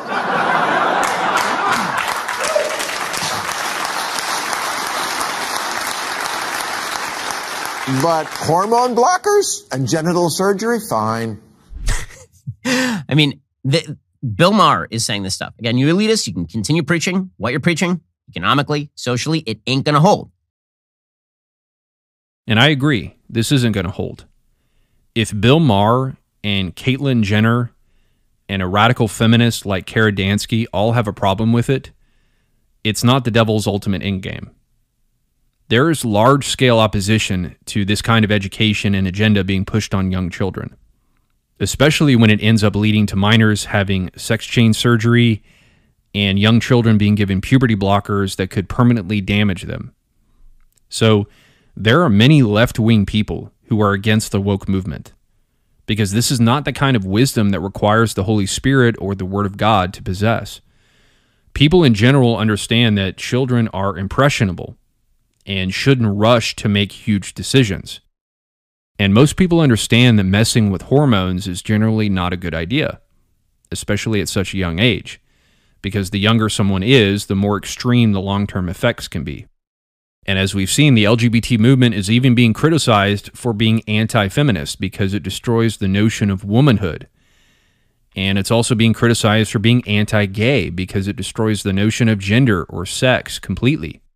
I've also heard gay people take issue with LGBT extremists because they'll see an effeminate young boy, for example, and instead of saying that he might be gay, they'll just say, well, he's that way because he's really a girl. So the more normal gay people, if I can say that, are feeling like the trans movement is hijacking children for their cause. This is how ridiculous the LGBT movement has gotten. It's even being perceived as anti-gay and anti-feminist by gays and feminists themselves. It's cannibalizing itself. And this is why I keep trying to reiterate, it doesn't take spiritual discernment to be against wokeness. Again, going back to Adolf Hitler, who was a false light type, he was against the woke culture of his day during the Weimar Republic. That's what he was fighting: cultural immorality, moral decline, and communism. He was also fighting the satanic Jews, which once again ties in with Jerusalem being Babylon and the dwelling place for demons. And the demonic woke agenda of our day has gotten so overtly insane that it's not going to hold, at least not the extreme parts of it. And there's a very concerning anti-woke false light alliance that's been forming and rising up against this demonic left that I think Christians should really be paying more attention to. This is not a spiritual war. It's a culture war. Okay, Bill Maher used that term in the clips that I just played. And he referenced the culture wars. And Christian leaders who keep calling out the woke stuff and forming alliances with questionable people to help call out the woke stuff are falling into this culture war trap. And I'm seeing this happen with ministries that are, more quote-unquote doctrinally sound. When you're hyper-focused on the woke movement and you see that as the main enemy, when you see the woke agenda as the satanic agenda in terms of Revelation 13, this leads to the creation of alliances with questionable teachers. This rule has been without exception, and I mean it without exception. This is the greater deception that we need to be on guard against. And if you see the woke movement as the ultimate spiritual enemy with whom you are to go to war against, then you're inevitably going to see everyone who's against wokeness as either a spiritual comrade or a potential spiritual comrade. Because if you identify this as a spiritual war, then it just naturally follows that you're going to see people aligned against your spiritual enemy as your spiritual friend. And we're going to see more examples of that throughout this video. The anti-woke alliances that are forming all over the world right now are a precursor to the beast system's unity against the harlot. I've seen this phenomenon play out with Jordan Peterson, for example. Many conservative Christian pastors have been hopeful and even a bit naive about Peterson's spiritual journey simply because he's so against modern liberalism and wokeness and globalism. But the problem with that is that to see being anti-liberal and anti-woke and anti-globalist as progress toward Christ is part of the Great Awakening mentality. Being anti-globalist can be just as much of a sign that someone is moving toward Gnosticism and the New Age. In fact, that's more often the case, which Peterson himself is a perfect example of. He just recently put out a video called Message to Muslims, where he calls for interfaith cooperation and peace and urges Muslims to realize that they have more in common with Christians and Jews than not. And one thing I found particularly interesting with regard to everything that I've been talking about on my channel for the past 6 years is how he said that we all need to realize, quote unquote, the real problem, as he puts it, is the satanic threat of tyranny, which we all need to unify against. Listen. Far more unites you with the other people of the book, as your own prophet himself, peace be unto him, forthrightly said, than what divides you. You all believe, for example, in a book. You all believe, for example, in God, and believe that you have an ultimate duty to that God. You are all followers of a prophetic tradition. And that is a tradition that unites the wisdom of the past with the vision and voice of those willing to see and speak truly and lovingly in the present. And you are all threatened, in a very real sense, by the system of vengeful Luciferian ideas that currently confronts all that is transcendent, traditional, and valuable on the sexual front, on the familial front, on the conceptual front, on the psychological and sociological front, and, in the final analysis, on the theological front.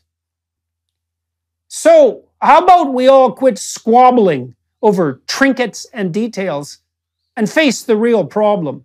Thank you, all my Muslim listeners, watchers, and readers, for your kind attention and patience. I wish you well as you strive to become the light in the world that your faith truly demands. Let's see if we can unite as people of the book and negotiate our way toward the paradise that we might truly and jointly attain. So let's all set aside our petty differences, stop squabbling over the details, as he says, face the real threat of Satanism. You know, he said Luciferian, but he's using it as interchangeable with satanic, and build a paradise. That's the bottom line message of the entire Great Awakening movement. A united rebellion against satanic tyranny. And as many of you know, Peterson is a rising star within the conservative crowd. He's now joined with the Daily Wire, which is Ben Shapiro's outlet, and has been one of the primary opponents of the whole woke movement over the past 4 to 5 years. And so what Peterson said here is a picture of what's coming. This growing Gnostic rebellion against Satanism and Jezebel and tyranny to build an enlightened paradise. The beast system is not going to be satanic, as the vast majority of people understand that term. The harlot which the beast destroys is a dwelling place for demons, which means the beast system is going to be a global revolution against Satanism, or at least what most people understand as Satanism. The beast system will destroy the headquarters, if you will, of Satanism, of demonic activity, which again is what Adolf Hitler rose up to fight against, satanic communism. He believed that the Jews and their international communist conspiracy was the greatest threat, and he called them satanic, which again points to Jerusalem being the harlot that the beast destroys. And what's concerning is how much of the modern church is echoing Peterson's message about rebellion to satanic tyranny being the most pressing issue that we all need to awaken to and unite against. As Jack Hibbs himself has said, that Christians need to unite in this war. And that's why we've been seeing Jack Hibbs align with more and more questionable teachers, ones that blatantly promote the Seven Mountain Mandate, like Che Ahn and David Barton, who is good friends with Kenneth Copeland. And along this line of ecumenical rebellion to satanic tyranny, Jack Hibbs made a post last November about Jordan Peterson, saying, quote, "He's awake and beginning to see." But what exactly is Peterson beginning to see? What is he awake to? Well, it seems that he's awake to the same thing that Alice Bailey and David Icke and Alex Jones and the New Age is awake to, the satanic threat of tyranny and the need for humanity to set aside their petty differences and unite. It's hard for me to really communicate how spiritually naive and irresponsible Jack Hibbs is. He should take this post down and repent of it, and step down as a pastor for promoting someone like Peterson as awake. But unfortunately, Jack Hibbs is far from the only one. Many Christians see democracy and political freedom as synonymous with the Bible. Obviously, Charlie Kirk is another one. He blasphemously calls that the good fight, fighting for America and political liberty. We got a treat for you. 4 amazing college campus conservatives fighting the good fight on the front lines for liberty and freedom, the Constitution and the American dream, all involved with Turning Point USA. So fighting the good fight is fighting for liberty, freedom, and the Constitution. That is the epitome of the modern day golden calf system. It's such a horrible perversion of the Word of God and what true faith and spiritual war is really about. If that's what the good fight is, then the Apostle Paul clearly failed because he did not advance the cause of political liberty. Not even for Christians, let alone for other people. But we know, according to 2 Timothy 4:7, that Paul did fight the good fight, and he did finish the race, and he kept the faith. Because earthly political freedom has absolutely nothing to do with the good fight. In fact, fighting the actual good fight of the faith means you have to completely give up your sense of freedom and autonomy, and this notion that you deserve certain rights. But according to the logic of golden calf Christians like Charlie Kirk, democracy and constitutional liberty are synonymous with the Bible. And that's where you get this distorted notion that the Constitution is divinely inspired. And so based on that logic, if you're against globalism and totalitarianism, then you're at least somewhat awake or more open to the Bible than others. You know, you're taking a step in the right direction, because if you cherish political freedom, then you're within the ballpark of Christianity, because the liberty and freedom that America stands for is a physical manifestation or representation of the same kind of liberty and freedom that Christ accomplished by setting the captives free from sin. Christ set sinners free from sin, and America sets people free from tyranny. And the Great Awakening sees these concepts as part of the same spiritual struggle, which contradicts what the Bible teaches, which is that suffering is what God uses to help us grow in our faith. We need suffering to fight the good fight. But people like Charlie Kirk and Jack Hibbs seem to think that pushing back suffering and persecution is part of the good fight. But over and over again throughout Scripture, we see the theme that suffering is used to help us grow in our faith. Right? Paul says in Philippians 3:10 that sharing in Christ's sufferings has helped him to know Christ and the power of his resurrection. And then Peter in 1 Peter 4:1-2 says that suffering helps us to live for God instead of the passions of our flesh. I myself can attest to this. My own suffering has most definitely cleansed me of certain things and brought me closer to the Lord than I ever thought possible. But the modern Western church denies this and flips it around, basically saying that the removal of suffering through religious freedom is what will help grow and mature the church. It's a horribly blasphemous and idolatrous mixture of the Bible and political philosophy. It truly is the modern-day golden calf system that somewhat resembles the Bible and the worship of God.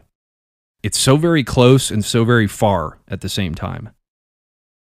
But what Charlie Kirk and Jack Hibbs and David Barton and Lance Wallnau and Jeff Durbin and others like them who push the idolatry of Americanism don't tell you is that what often drives rebellion to totalitarianism is a mentality that's fundamentally against what true biblical discipleship demands.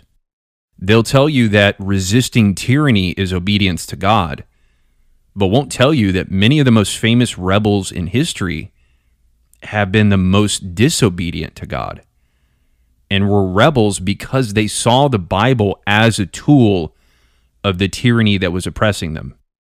In many cases, rebellion to tyranny has been led by people who outright hated the Bible and saw its God as the greatest tyrant of all.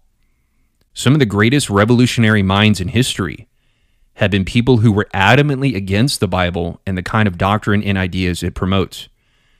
And that's true not only today within the Great Awakening and with people like David Icke and others steeped in New Ageism and Trutherism and Gnosticism, but it's been true throughout history.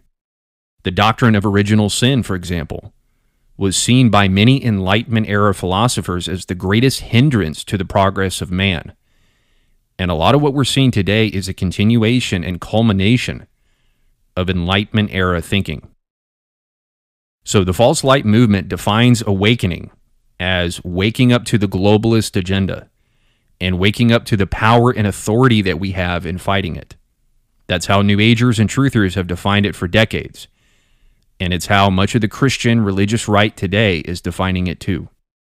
That's why Jack Hibbs said that Jordan Peterson is awake, because Peterson is against totalitarianism and woke culture and promotes Western democratic values. And in Hibbs' mind, that's making a step in the direction of Christ. Hibbs even said something similar about Bill Maher because of Maher's criticisms of wokeness. Look at this post. He said, "Hats off to Bill Maher, who's starting to see the light." Well, what light is Jack Hibbs talking about? The only true light is the light of the gospel. But as far as I can tell, Bill Maher is just as far away from the gospel as he's always been. Maher hasn't changed. It's culture around him that's changed. Bill Maher has simply stood still as the culture around him dramatically shifted. And all Maher is doing is standing against that dramatic shift in leftist culture. The light that Hibbs is saying that Bill Maher sees is the false light. Hibbs, who's steeped in patriotism and the culture war mentality, and who touts Antichrist Gnostics like Thomas Jefferson as godly men, he thinks seeing the light is recognizing the evil of wokeness, which is right in line with how New Agers and truthers define awakening. It's a complete Gnostic distortion of what true awakening is. The Gnostic awakening is about waking up to the evil agenda being done to us, right? The evil material prison that's been imposed upon us. While true biblical awakening is waking up to our own sin and our own horribleness, right? And the light of the gospel that saves us. Bill Maher is not any closer to the light of the gospel just because he believes in free speech and doesn't believe children should be given puberty blockers. Bill Maher is simply waking up in the Gnostic sense. He's waking up to the evil agenda. And Jack Hibbs is acknowledging that as waking up in the biblical sense. In Jack Hibbs' mind, that's seeing the light because pro-free speech and anti-wokeness agree with the false light of Americanism and patriotism and freedom and the Great Awakening, which he so passionately defends. And since Hibbs sees the Great Reset and the globalist agenda as the beast system, which is another key component of the Great Awakening deception, and it's what so many other pastors and teachers believe as well, I think his logic is that Bill Maher and Jordan Peterson have a good chance of not being deceived by the Antichrist because they're against woke culture and totalitarianism, right? So he thinks they're starting to wake up to Christ because they're against the satanic kingdom. It's incredibly naive. And Hibbs' mentality is very common among Christians today, trust me. And look at what else he said in the post about Bill Maher. He said, if in doubt, look and see what the progressive left is doing and then do the opposite, and you'll know that's correct. So whatever the left is doing, just do the opposite, and that's truth. I think that's one of the worst pieces of advice that a pastor can give. To use the left as some sort of reverse moral compass. Use the left's opposition to something as a basis or starting point for truth. According to that logic, since the left is against Christian nationalism, then I guess we should do the opposite and stand for Christian nationalism. I mean, if the left hates it, then it must be good, right? That's a horrible method or basis of discernment. God repeatedly warns in the Bible to not veer to the right or to the left, meaning that there are multiple ways that one can veer from the truth. There's not only one path to error. There are many, many paths to error, and only one path to truth. And speaking of doing the opposite of whatever the left is doing, that's really the whole theme of this video series, is how there's this giant opposite reaction to the leftist agenda, and how the deception coming from this opposite reaction is a much stronger and subtler deception than the deception coming from the left. Much of the world right now is looking at the Great Reset and doing the opposite, i.e. the Great Awakening, and believing that's the side of truth. But it's simply the right side of deception, the right-hand path.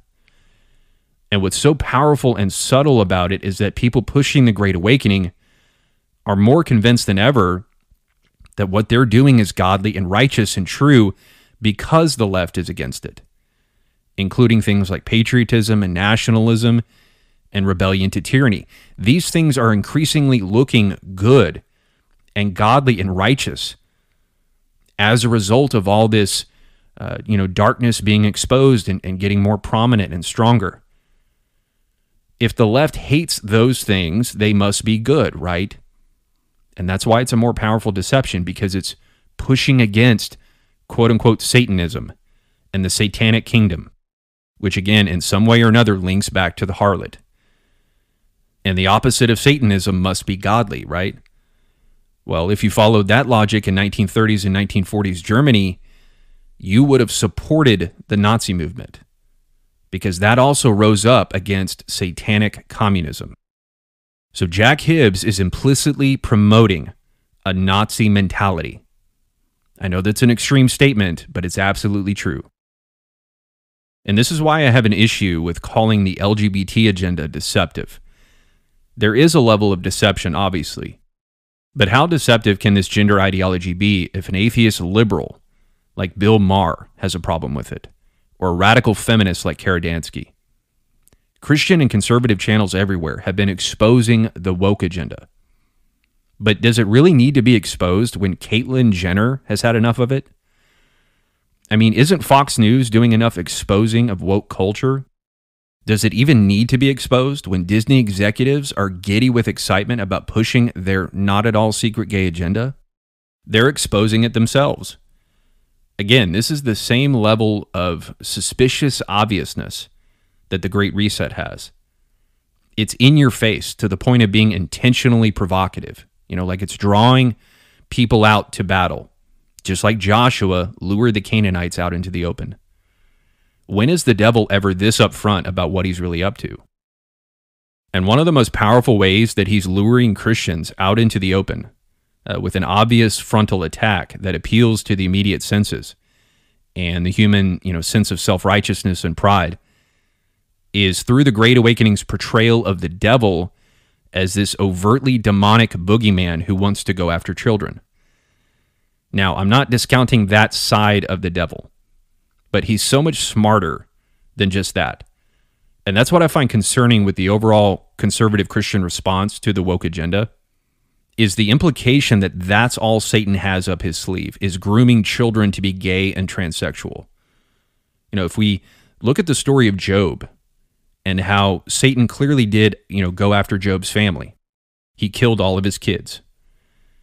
He didn't go after Job's kids just for the sake of killing his kids. He went after his kids to get Job to stumble into sin and to turn his back on God. It wasn't just for the sake of destroying. He destroyed in order to get Job to fall away. He went after his kids to get Job to drop his spiritual guard. And that's what people are doing today in this, war on children.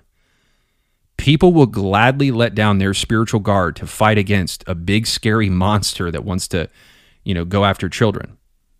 And they have, as is the case with Ken Ham of Answers in Genesis, who's using this overtly demonic imagery in a video exposing the poisoning of children and aligning himself with Kirk Cameron. So Ken Ham is pushing this Satan's coming for your children narrative and aligning with the Great Awakening.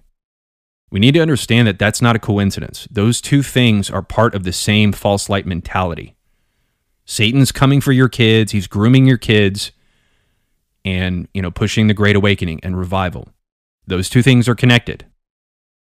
And I want to spend some time drilling home this point about this satanic boogeyman who wants to groom children, and how the devil is using it as a catalyst for the false light unity and false light rebellion. This theme is widespread across the entire Great Awakening movement. From Christians to New Agers and Truthers, this demonic attack against children. And it actually lines up perfectly with modern Gnosticism's portrayal of the archons, which are the demons in Gnosticism. The way the church describes Satan and demons is disturbingly similar to how New Agers and Gnostics view Satan and demons, and how they supposedly use the life force of children to gain power. It's all Gnosticism. And this is how you create a false unity. Having a big, scary, demonic monster that wants to pervert or harm children. Kara Dansky, the radical feminist opposed to transgenderism, you heard her express her concerns with the damage that this does on young children's minds and bodies, especially with the puberty blockers and the operations. Same thing with Bill Maher. Even Mickey Willis, a New Ager and producer of the Plandemic films. He said something about this at the Reawaken America event at John Hagee's church last year. How we're going to fight for your kids, and it got a huge applause and support from the audience. We want to send a vibrational resonance out to the planet that the children can feel all over the world. The children that might be feeling the insecurity and fear right now from everyone that they thought they could trust that is now coming after them. We make a vow right now, a pledge before God and pledge before the human organism that there is no way they will get to you little ones. And we're going to prove that right now. And the entire pride together, 1, 2, 3. Oh! These are the lions, little ones, that are rising up right now all over the world in your name, because They have made a grave error to come after you. And there is no way that we're going to allow that. Is that right, my friends, my family, my beloved people, friends?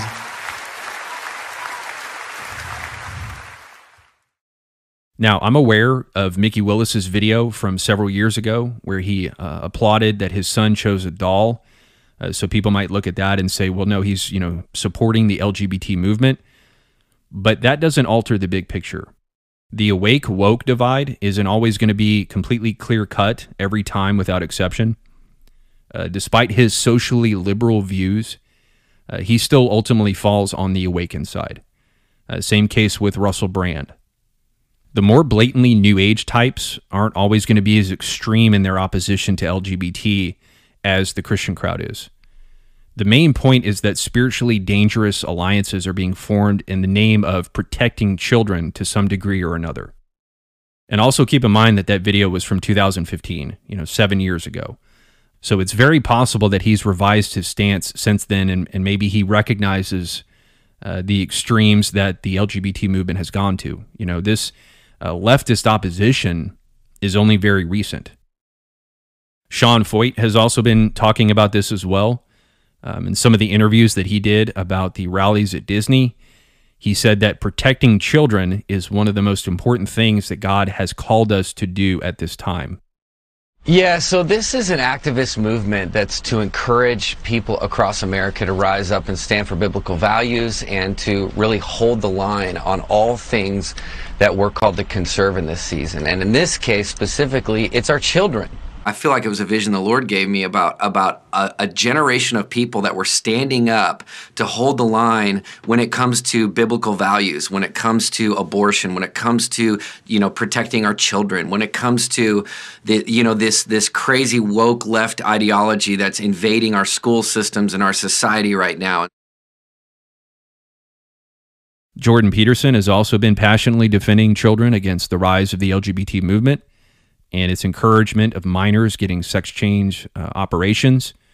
He apparently wrote an article calling for the arrests of surgeons who perform these operations on minors, and it apparently got quite a bit of support. Listen to what he says here.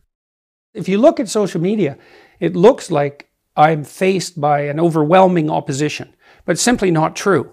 It's just not true. I just wrote an article for The Telegraph, which was the most devastating article I could write. I thought I was done for by writing it. I basically called for the jailing of the butchering surgeons who are doing gender reassignment surgery, so-called, on minors. And I called the American Psychological Association a pack of spineless, cowardly liars. And that's pretty cut and dried, I would say. And all of the comments are positive. All of them. So all the comments were positive, as he said. I think it's very clear how the devil has given humanity a very easy villain to unite against.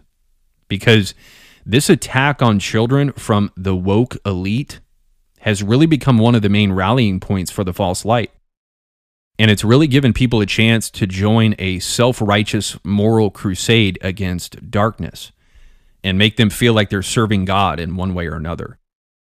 But keep in mind, as Christ warned, people will kill the saints thinking that they're serving God.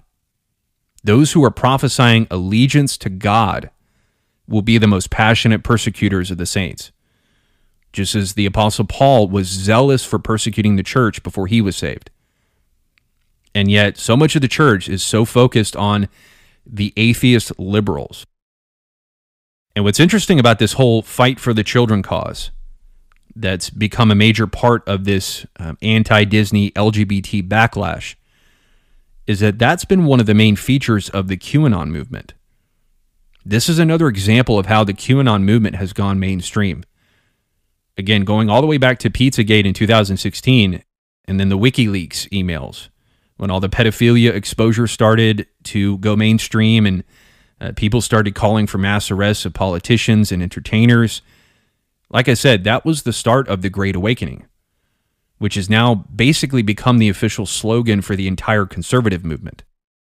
The point is that the war against pedophilia is essentially what kickstarted the Great Awakening.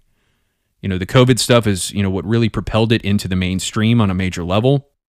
But the pedophilia exposure through WikiLeaks was really the official beginning of it.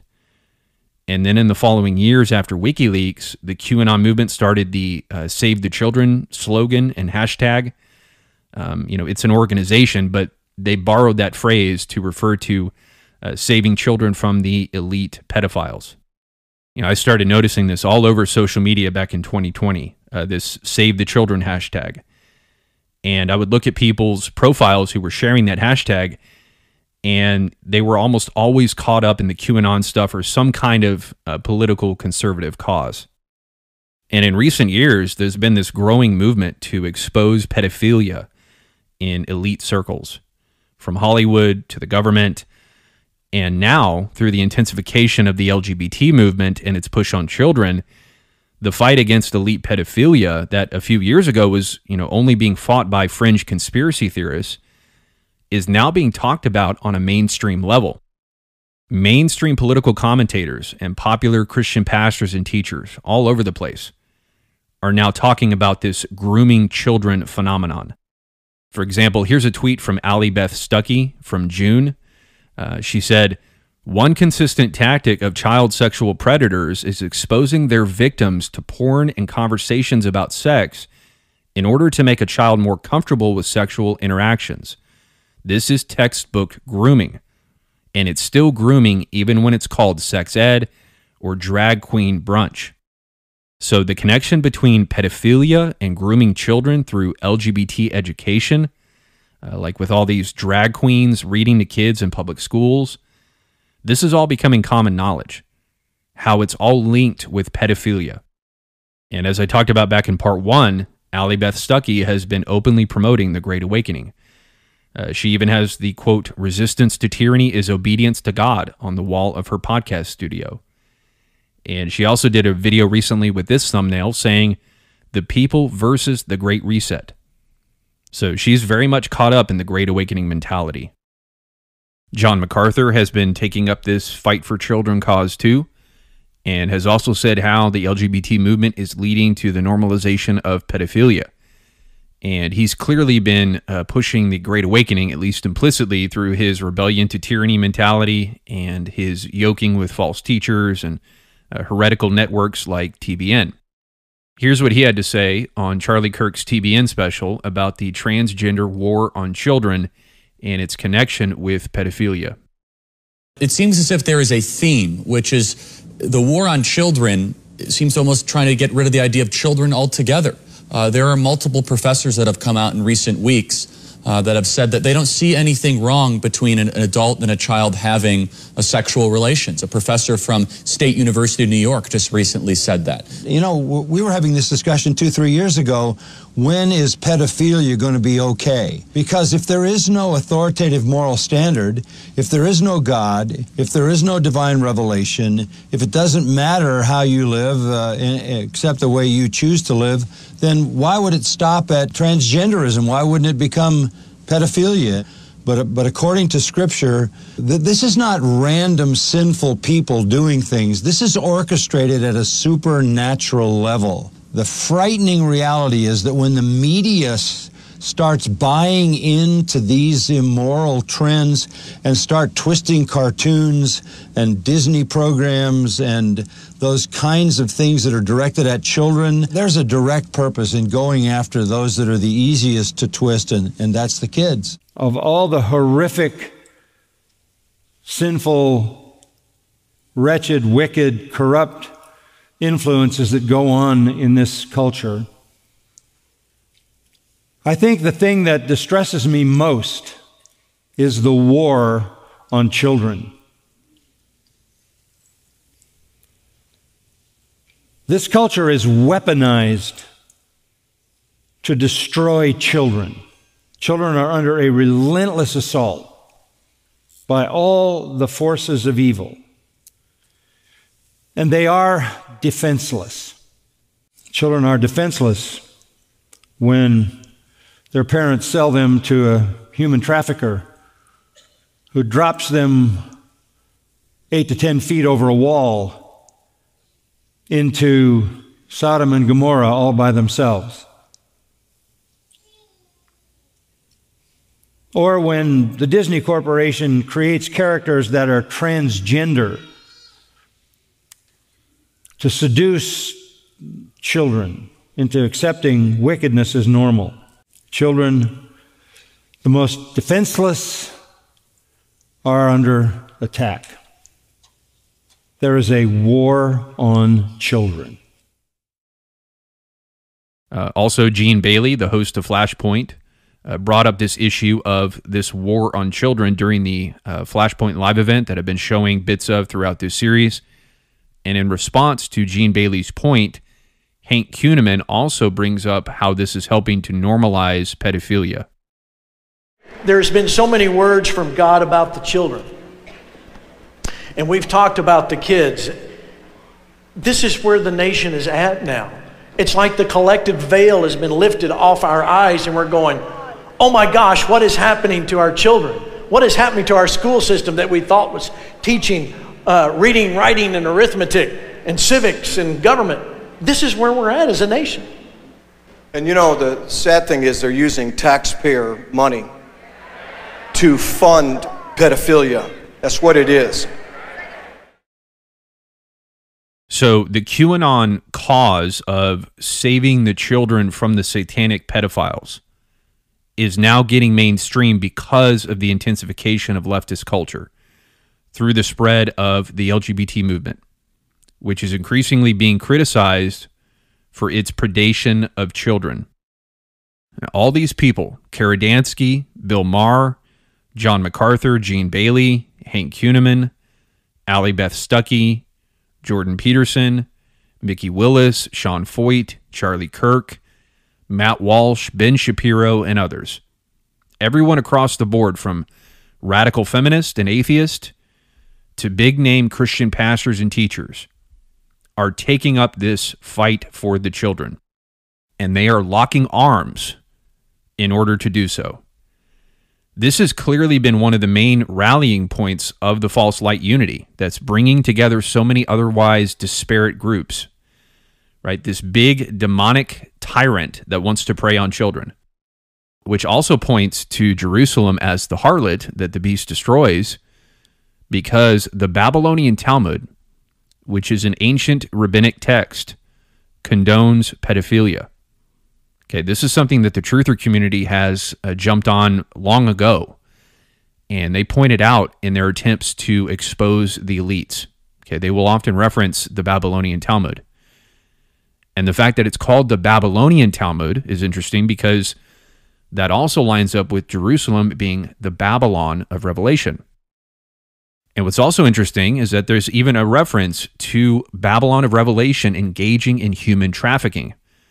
Revelation 18:13 says that human souls are one of the cargo items that Babylon sells. And we hear more and more today about the issue of human trafficking, especially that of children. Again, this is something that the New Age and truther communities have been very passionate about unveiling to the world so that we can defeat the evil agenda, the evil satanic agenda, overthrow it, and build a paradise. So this growing sexual perversion with LGBT, pedophilia, the stuff in Hollywood, which is often said to be run by the Jews, this is all the result of the harlot. And the rest of the world will eventually rise up and fight back against this stuff via the beast system. And that's why I'm so concerned with so many Christian ministries and channels getting caught up in this satanic exposure, whether it's Disney or Hollywood or the music industry or whatever.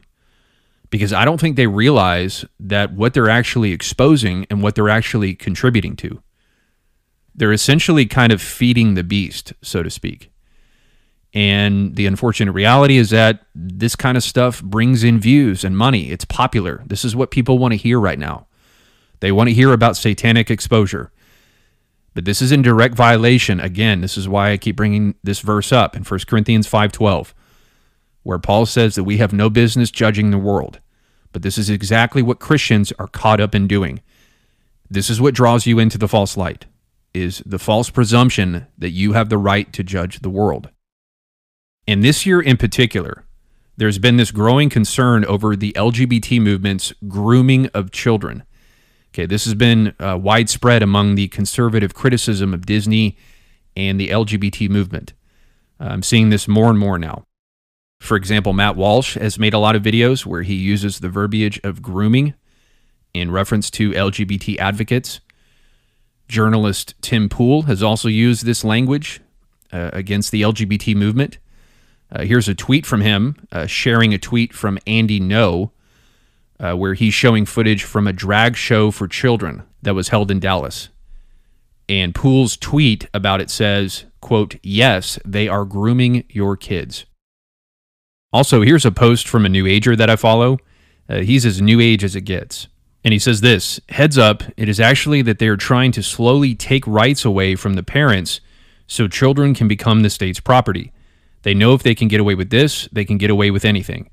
And then he shared this tweet from Joel Berry, who is the managing editor of the Babylon Bee, which has, gone completely off the rails recently, assuming that they were ever on the rails to begin with. And this is what Joel Berry said in this tweet from August 25th.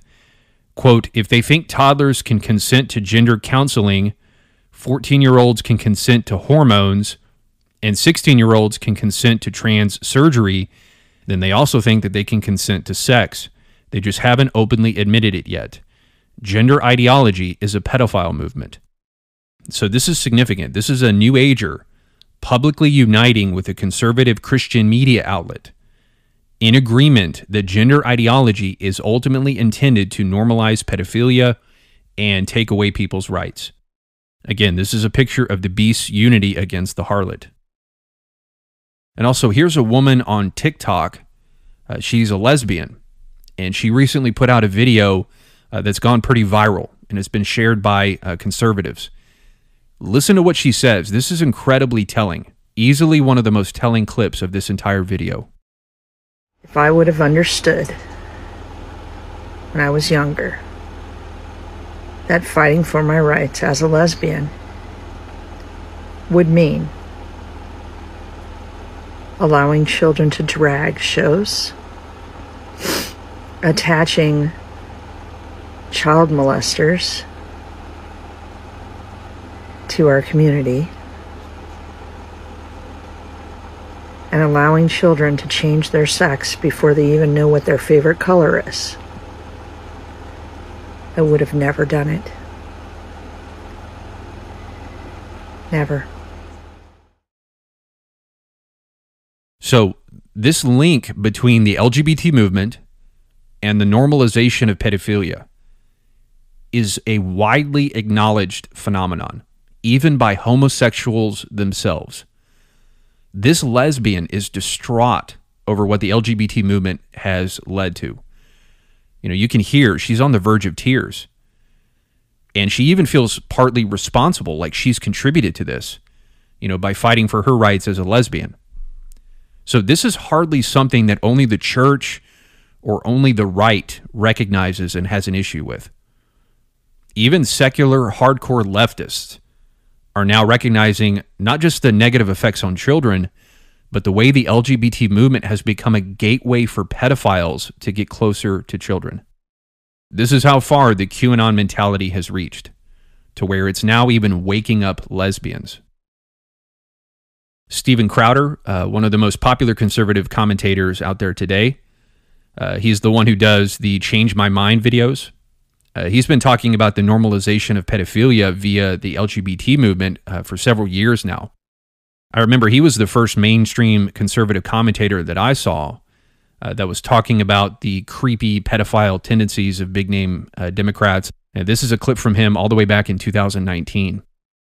Another question of the day. Do you think that the whole push for pedophilia now has become mainstream? At what point does it become mainstream? Yeah. And how far, we're not just going down a slippery, it's not a slippery slope. It's like we're going down a slope in a flying saucer with the cereal varnish from Christmas Vacation.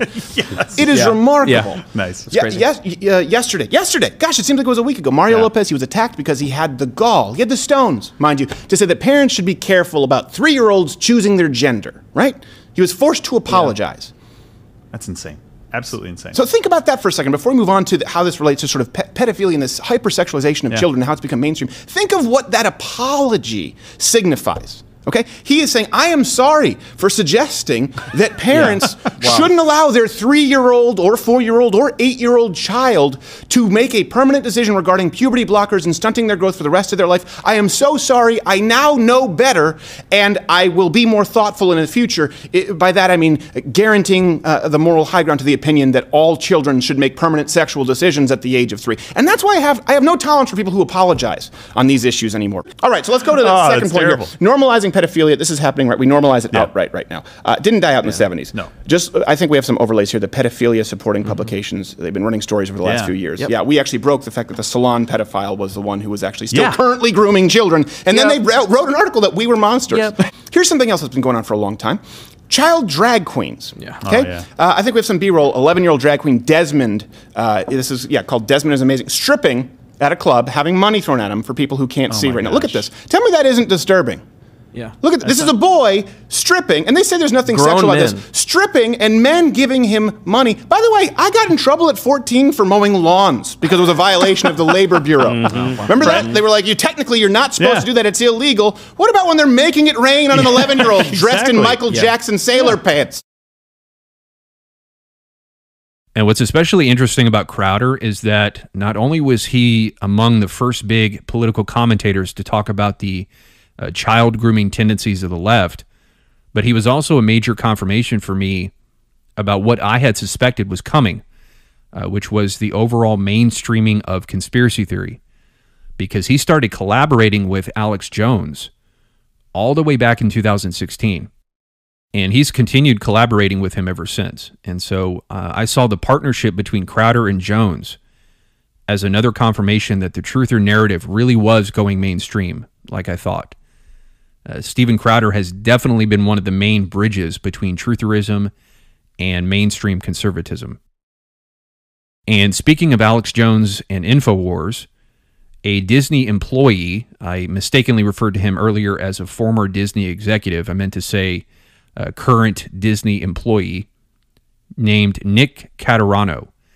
He's been making the rounds recently, doing a lot of interviews with conservative media outlets.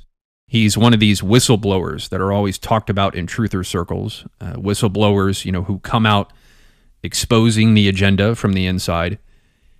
And one of the interviews that he did was with a woman named Christy Lay.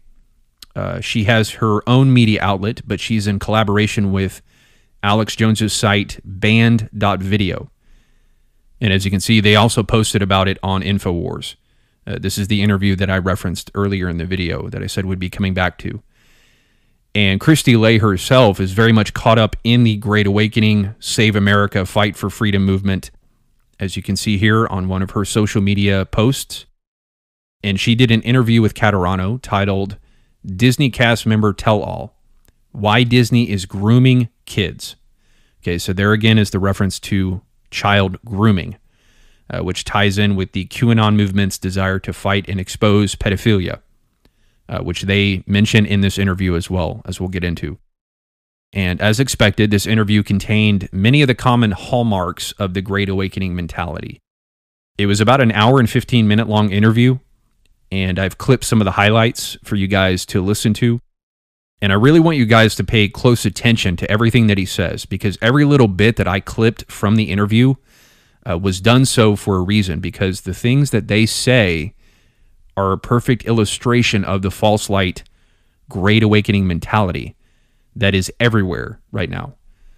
And we really have to be careful to guard ourselves against this kind of thinking and this kind of rhetoric. Okay, so here's the first little segment of highlights. So I've had a really good go at it. Fortunately, where I'm at, besides the discrimination and the mask, I don't even know where you stand on those issues. But that's how I got into all this fight. I was fighting against the mandates, now fighting against discrimination, and that turned into a bit of a national movement. And then now the wokeness, which has been kind of a slow burn, which has now reached national and world attention. You know, I think of George Orwell, 1984, and the truth ministry that they're lifting up. I love that quote by George Orwell. in times of universal deceit, speaking the truth will be considered a revolutionary act. So first he mentioned how he got involved in this current fight against Disney and the LGBT movement because he had already been involved in fighting against the virus mandates, the masks and the jab and so forth. He talks more extensively in the interview about how at first he was the only one taking a stand against the masks and the jab, and how slowly over time more and more people joined him. So he's telling us point blank that fighting against Disney and wokeness is a continuation of the same movement that was fighting against all the COVID stuff. Okay, it's all part of the same false light culture war. And as I showed back in part 1, General Mike Flynn, in his interview with Stephen Strang, he said that the COVID stuff was one of the original impetuses for the Reawaken America tour. So this fight against Disney and LGBT is another part of this growing rebellion.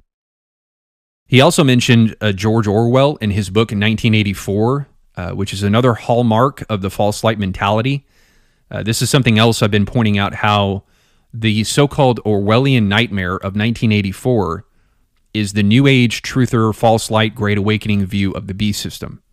In other words, believing that Orwell's 1984 is an accurate depiction of the beast system is another characteristic of this great deception.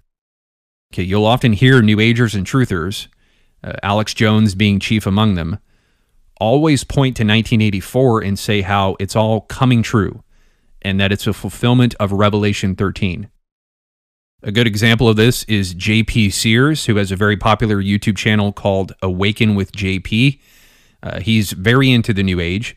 He was doing a lot of New Age-themed comedy and satire videos before he started getting into the political and patriotic stuff, which is what he's been doing more of lately in the past couple years. He's done tons of videos exposing the Great Reset. He's basically just a more politically conservative Russell Brand. And he did a video recently called Make 1984 Fiction Again.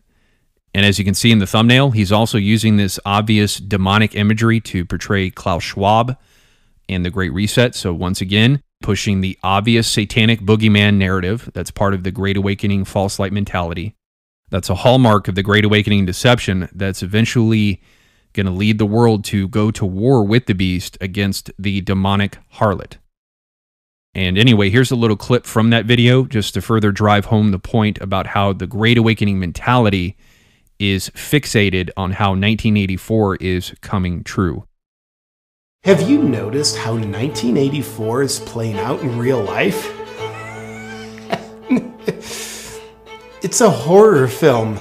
Now, at the end of this video, I'll share with you my perspective on what you can do to help make 1984 fiction again, because it makes a much better story than it does a reality. But in order to do that, it's helpful to recognize how 1984 is playing out in our world today. It's been said that you can't get out of a jail you don't know you're in. But once you know you're in a jail, you can recognize it, and then you can do something to get out of it. And in this case, it's more like you can't get out of Orwell's 1984 horror film until you know you're in it. So let's take a look at how we're in it so we can get out of it. Why do conspiracy theories prove to be more true than reality oftentimes? Conspiracy theorists keep getting things right. Experts say that's dangerous. Dangerous to get things right? Thank you, Thought Police. I'll go back to sleep now. With that said, I think if we all do our part in taking back control of our minds, we can collectively make 1984 fiction again. Because a film is much better to watch than to live. Stay free, my friend. So we all have to realize that we're living in the Orwellian nightmare so that we can wake up from that nightmare. Okay, that's the essence of the false awakening. And that's what the devil has been implementing. First the darkness to push humanity toward the false light. We have to take control of our minds, take control of our autonomy, our freedoms, our rights, our independence, and rise up together and stop this Orwellian nightmare from becoming a full-blown reality. Okay, that's what this Great Awakening deception is all about. And that's what the beast revolution is going to be about. It's going to be about stopping the Orwellian nightmare. It's all about humanity collectively waking up from the Orwellian nightmare. 1984 is not a fictional portrayal of the beast. It's a fictional portrayal of the harlot and the Jewish control system. And there are some clues in the novel that this is actually the case. Now, I'm going to read something from the draft of my book, The False Apocalypse, which is stuck in creative limbo for the time being. But this is from much later in the book. This was not part of the free preview that I put out a few years ago. That was only the first few chapters. But what I'm going to read for you guys here is from chapter 6, called The Gnostic War Against Satanism, which ties in perfectly with everything that I've been talking about in this video. Here's what it says, quote, "Not surprisingly, George Orwell has directly contributed to building up the Jewish identity of the New World Order. As we talked about at the beginning of the first chapter, the character Emmanuel Goldstein, a name so Jewish that it comes off as satire, was a fake disinformation agent created by the party to control opposition. And just in case his on-the-nose, no pun intended, Jewish name wasn't enough, Orwell carefully describes Goldstein's Jewish appearance, which, in Hitler-esque fashion, seems to possess devilish qualities." And this is Orwell's description of Goldstein. "It was a lean Jewish face with a great fuzzy aureole of white hair and a small goatee beard," satanic reference, "a clever face and yet somehow inherently despicable, with a kind of senile silliness in the long, thin nose, near the end of which a pair of spectacles was perched. It resembled the face of a sheep." Listen to that, the face of a sheep. "And the voice, too, had a sheep-like quality." So it's very interesting how descriptive Orwell was about Goldstein's face. Like I said, it's very Hitler-esque in its description, especially his remark about it being inherently despicable, right? As if that had something to do with him being Jewish. And what's especially interesting is how he said that Goldstein had the face of a sheep. Because as many of you know, this false light rebellion specifically targets the idea of being a sheep. For example, QAnon with its Sheep No More slogan. Also, the name of that website that I showed back in part 1, talking about the meditation movement against Pizzagate. It was also called Sheep No More, and that came before QAnon. There's also this Lions Not Sheep slogan within the NAR movement. For example, here's Derek Gates wearing a shirt that says Lions Not Sheep. I talked about him in part 2 of my Jehu series. He was part of this revival event called The Rise of the Jehus. And David Icke, a Gnostic and one of the leaders of this New World Order rebellion, this Great Awakening, he's the one who coined the term sheeple that truthers often use to refer to people who aren't awake. In fact, J.P. Sears also used the term sheep in a derogatory way in another part of the video that I showed from before. Here's a clip of that. Trust yourself. And when you find yourself not going along with the herd, take that as a sign that you're probably not being a sheep. With that said. So this idea of using sheep in a derogatory way goes all the way back to Orwell's 1984, with his description of Goldstein, this Jewish character, this very nefarious Jewish character, as having sheep-like characteristics. In fact, a lot of the hallmarks of the truther narrative come from Orwell's novel. Okay, controlled opposition is another example, which the Goldstein character represents. It's unfortunate how many people use the term controlled opposition. Okay, it's another truther concept. So people who use that term haven't fully come out of the truther mentality, even if they believe they're somewhat keyed in on the deception of the Great Awakening.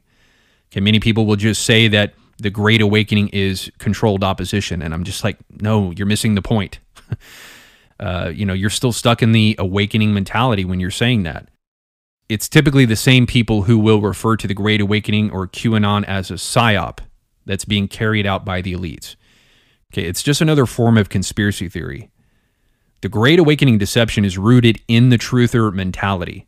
And so if you're calling the Great Awakening controlled opposition or a psyop, you're actually still stuck in the Great Awakening mentality because, again, you're pointing the finger at some elitist agenda because the elites are supposedly the ones, behind the controlled opposition or the psyop.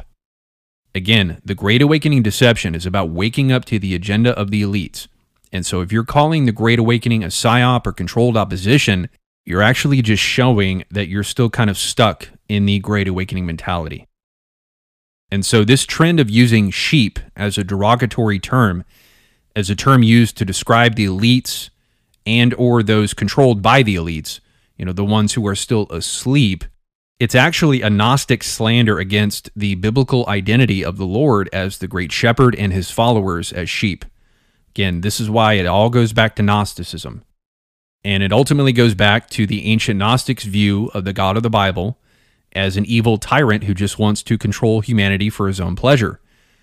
And remember, as I've pointed out before, the saints will be lumped in with the demonic harlot, because we'll be seen as going along with or supporting the tyranny, because we won't take the mark of the beast and fight for the freedom of the planet.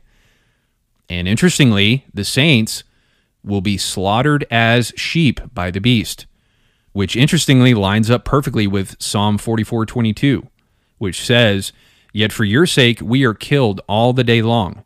We are regarded as sheep to be slaughtered."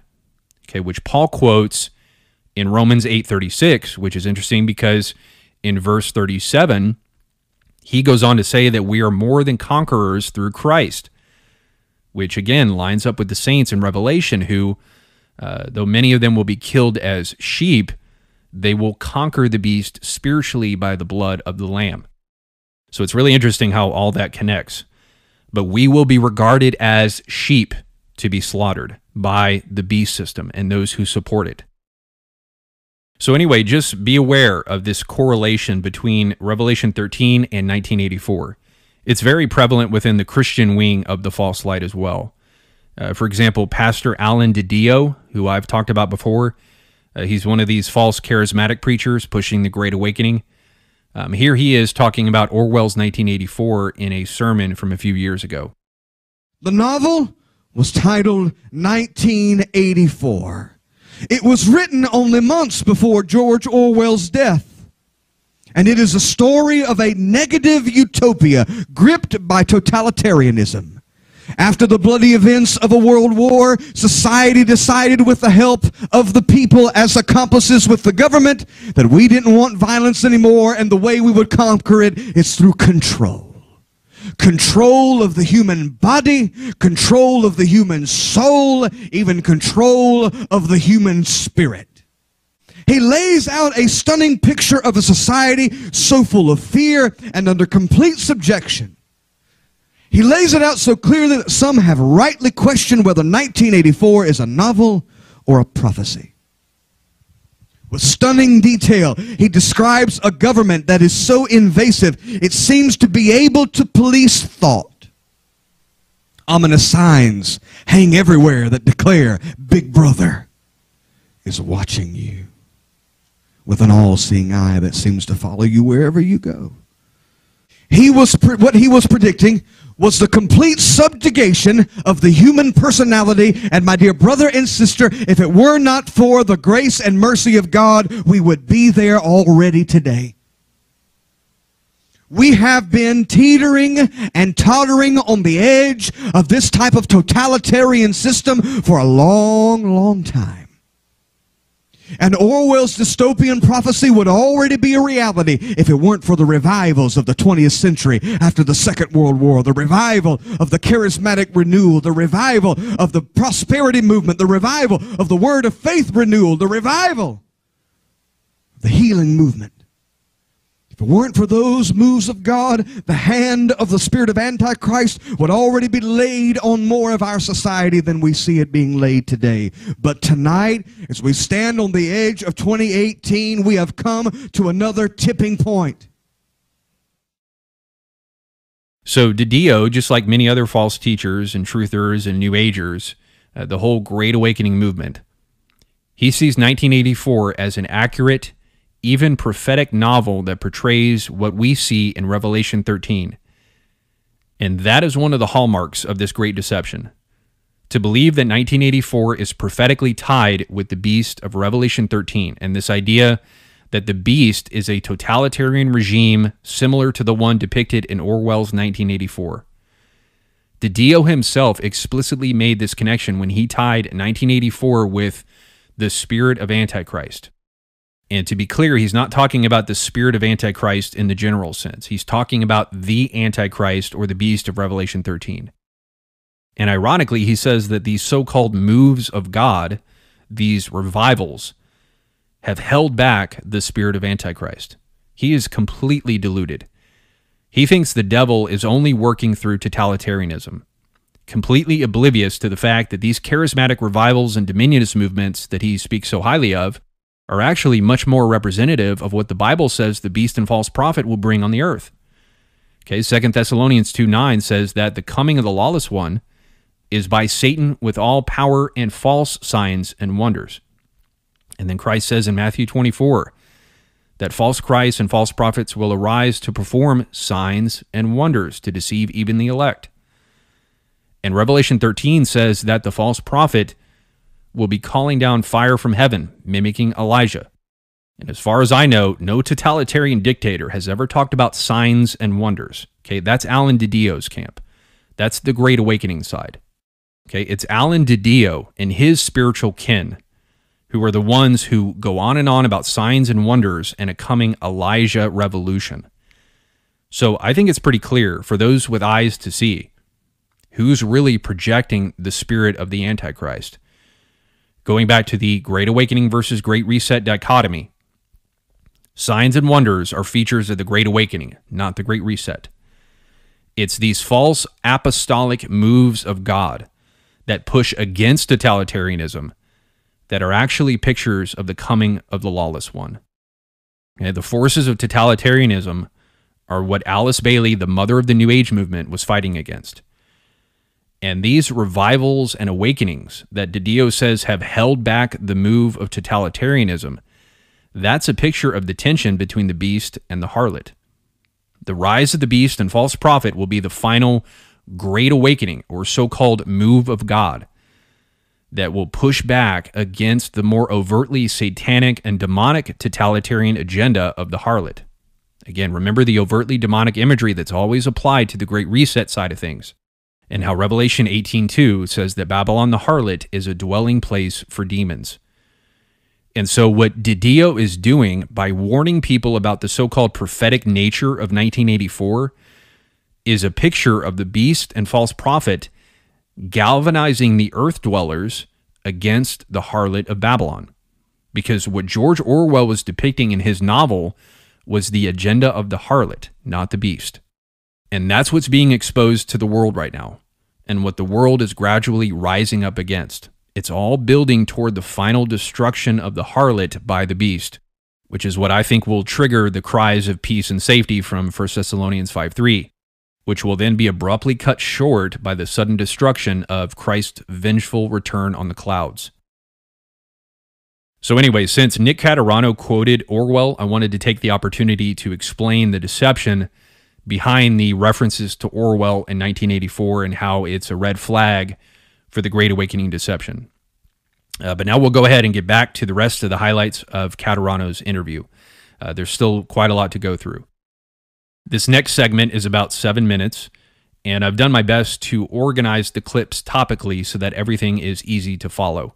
But the basic outline is how what's been going on with Disney and the pushing of LGBT is being linked by more and more people with the grooming of children and the normalization of pedophilia, and how the devil is using this attack on children to further blind people spiritually and push the Great Awakening deception further.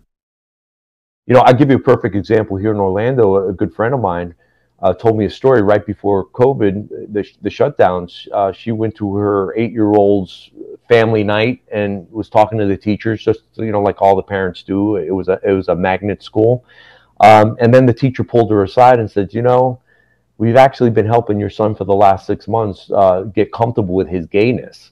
And she's like, my son's 8 years old. What are you talking about? Well, he hasn't really felt comfortable around girls. We notice he really likes boys more. He's involved in a love triangle. And my friend was just freaked out. Like, my kid's 8 years old. What are you talking about? And they took it upon themselves for 6 months. They were kind of grooming this kid. And this kid was not even telling his mom about it.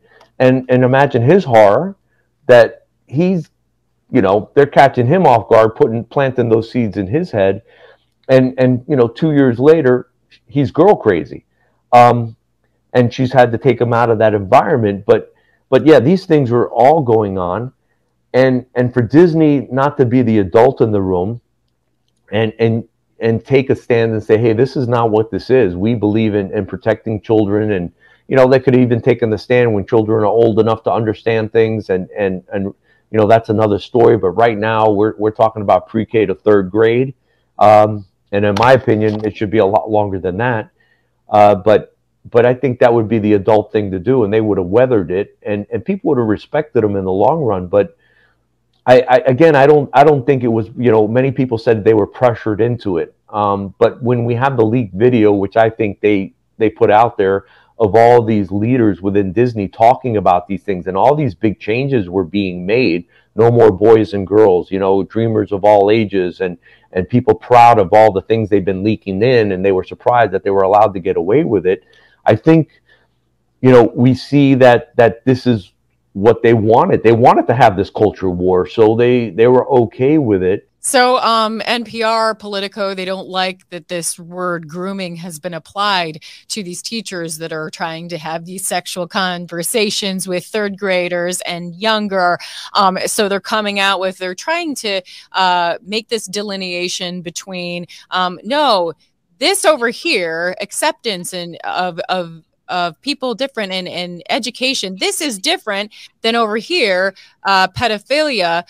But the problem with that is that's not what the evidence is showing. Many people saw the Gay Men's Choir and the song, "We're coming for your children, we're coming for your children." And, oh, wow, that seems a bit uncomfortable. Oh, no, that's not what we meant. And then when they looked further, many of those people were on sex offender lists for, oh my gosh, pedophilia. And then you had the Drag Queen Story Hour here in Austin, where I'm based. And, oh no, this is just for fun. It's just to teach the kids, whatever. It's no big deal. And then, oh, again, a shocker, those men that wanted to scantily dress and read to kids and be around them and hug them, oh, yeah, some of them were on the sex offender list too. So we've seen Disney has had arrests.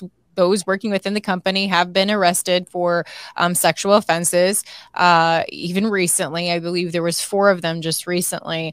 And then you hear these rumors about it going even deeper with, there's trafficking going on. Why do you need a man in his underwear, a picture of a man in his underwear with a bulge, to talk to young kids about not being a bully or accepting people for their differences? You don't. It's sick. You don't do it. And this has been so upsetting, because it's just the people that only watch mainstream news don't realize where we're coming from. I've seen what they're trying to put in front of the kids' faces. It has nothing to do with acceptance. It has nothing to do with not being a bully. And it has everything to do with you're shoving pornographic images and forcing kids to have conversations about attraction when they're not even old enough to comprehend it. It's an assault on the world. It's an assault on our country, especially because they got to bring us down before they could steamroll through and galvanize the rest of the world. But I see all these things as just tools in the Marxist toolbox, is how I've termed it. And, we're under assault with medical freedom. We're under assault on culture.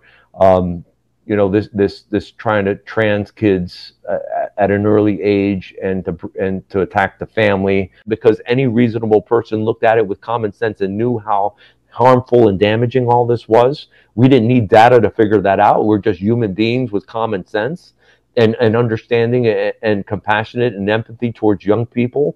I just feel it's just another tool in the Marxist toolbox to grind this country down and to keep attacking us from all ends until people just give up. And I think that's the goal, is to get people to give up, which is just making a lot of us dig in. We're not going to give up. As a person of faith, I find that man without God seeks to think he is God. And you see it with these elites, right? They've accomplished so much. They want to control the world. They want to determine how they're going to do it, and what everybody should have, what rights they should or shouldn't have, and what they should be doing. And the people at the top that know better are allowing this to happen and pushing it to happen because it makes them have control a lot easier, because who can fight back when you're tearing up the family, when everybody's fighting to survive, everybody's fighting each other, and you know, and people in that their big mission is doing these things and grooming kids. Well, they're not really going to be fighting or doing anything that's really important or contributing anything real is important. So they're pretty easy to control. And I think you see that with the whole toxic masculinity thing that we saw, that big push. You know, toxic men, they call it toxic masculinity, but who's going to be doing all these hard jobs? I mean, who's going to, you know, it's just such insanity to see the absurdity of the kind of things that they try to push forward. It's really disturbing when you look down the rabbit hole and how many things are true. We know there's that documentary I saw, Out of Shadows, about the pedophilia in Hollywood. That was really solid stuff. And when you looked into it and you realize, wow, look through it already and just realize we're in a spiritual war, and they're out to destroy the country, the family, and globally. Okay, so a few things to unpack here. First of all, you heard multiple references to this grooming of children in the schools, at Disney, etc., through this spread of the LGBT movement, and how there's some very bizarre stuff that's been happening. And then they went on to talk about the connection with pedophilia and how some of these drag queens reading to kids have been on sex offender lists. And apparently similar things have been found out with some Disney employees. So again, this is a continuation on a larger scale of the QAnon movement to save the children from child predators. Okay, it's all part of the same momentum. Then you heard Caterano make the connection between the LGBT stuff and the larger culture war. Okay, he explicitly referenced the culture war, which is something that's being acknowledged across the board right now. Okay, Bill Maher referenced it earlier, so did Ben Shapiro. And you're going to hear other people reference it throughout the rest of this series too. And he also said how the LGBT agenda is part of the larger Marxist agenda. Okay, one of the tools in the Marxist toolbox. Again, this is one of the main enemies of the false light movement. Communism, Marxism, okay, just like it was with Hitler. Secularism, paganism, Satanism, communism, these are always the opponents of the Dominionist and New Age movements. So there's a lot of false light culture war rhetoric that's being discussed in this interview. Child grooming, pedophilia, communism, Marxism, globalism, culture war. Okay, he also mentioned medical tyranny.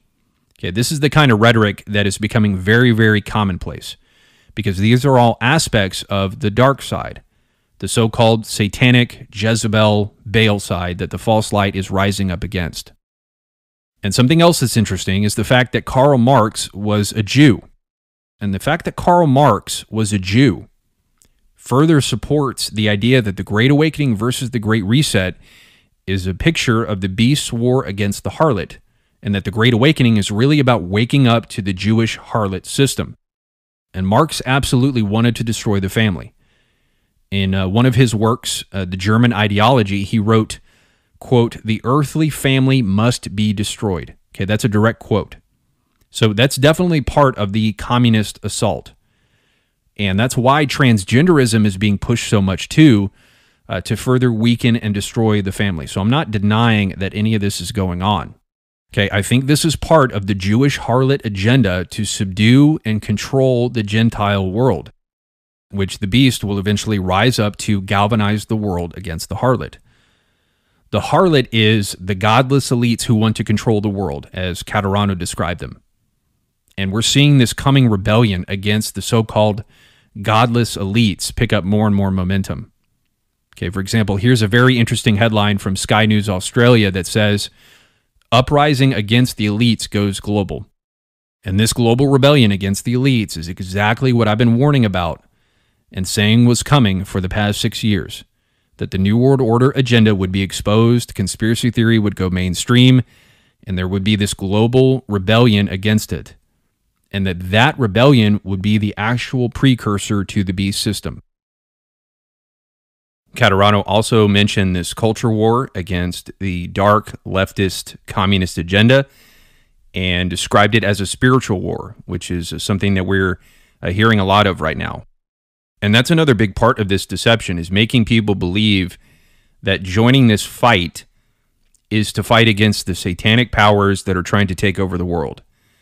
But as Caterano himself said, what he's fighting against only requires common sense, right? He said, any reasonable person can look at this stuff with common sense and basic compassion and empathy for children and recognize that this stuff is harmful. So that's one of the biggest issues with calling this a spiritual war. The fact that basic common sense can detect it. You know, we've already seen how atheist liberals and radical feminists think that this stuff has gone too far. And I don't know if you noticed, but it really stuck out to me how much emotion was in Christy Lay's voice as she was talking about this sexualized stuff that's being pushed on kids. It's sick. You don't do it. And this has been so upsetting because it's just the people that only watch mainstream news don't realize where we're coming from.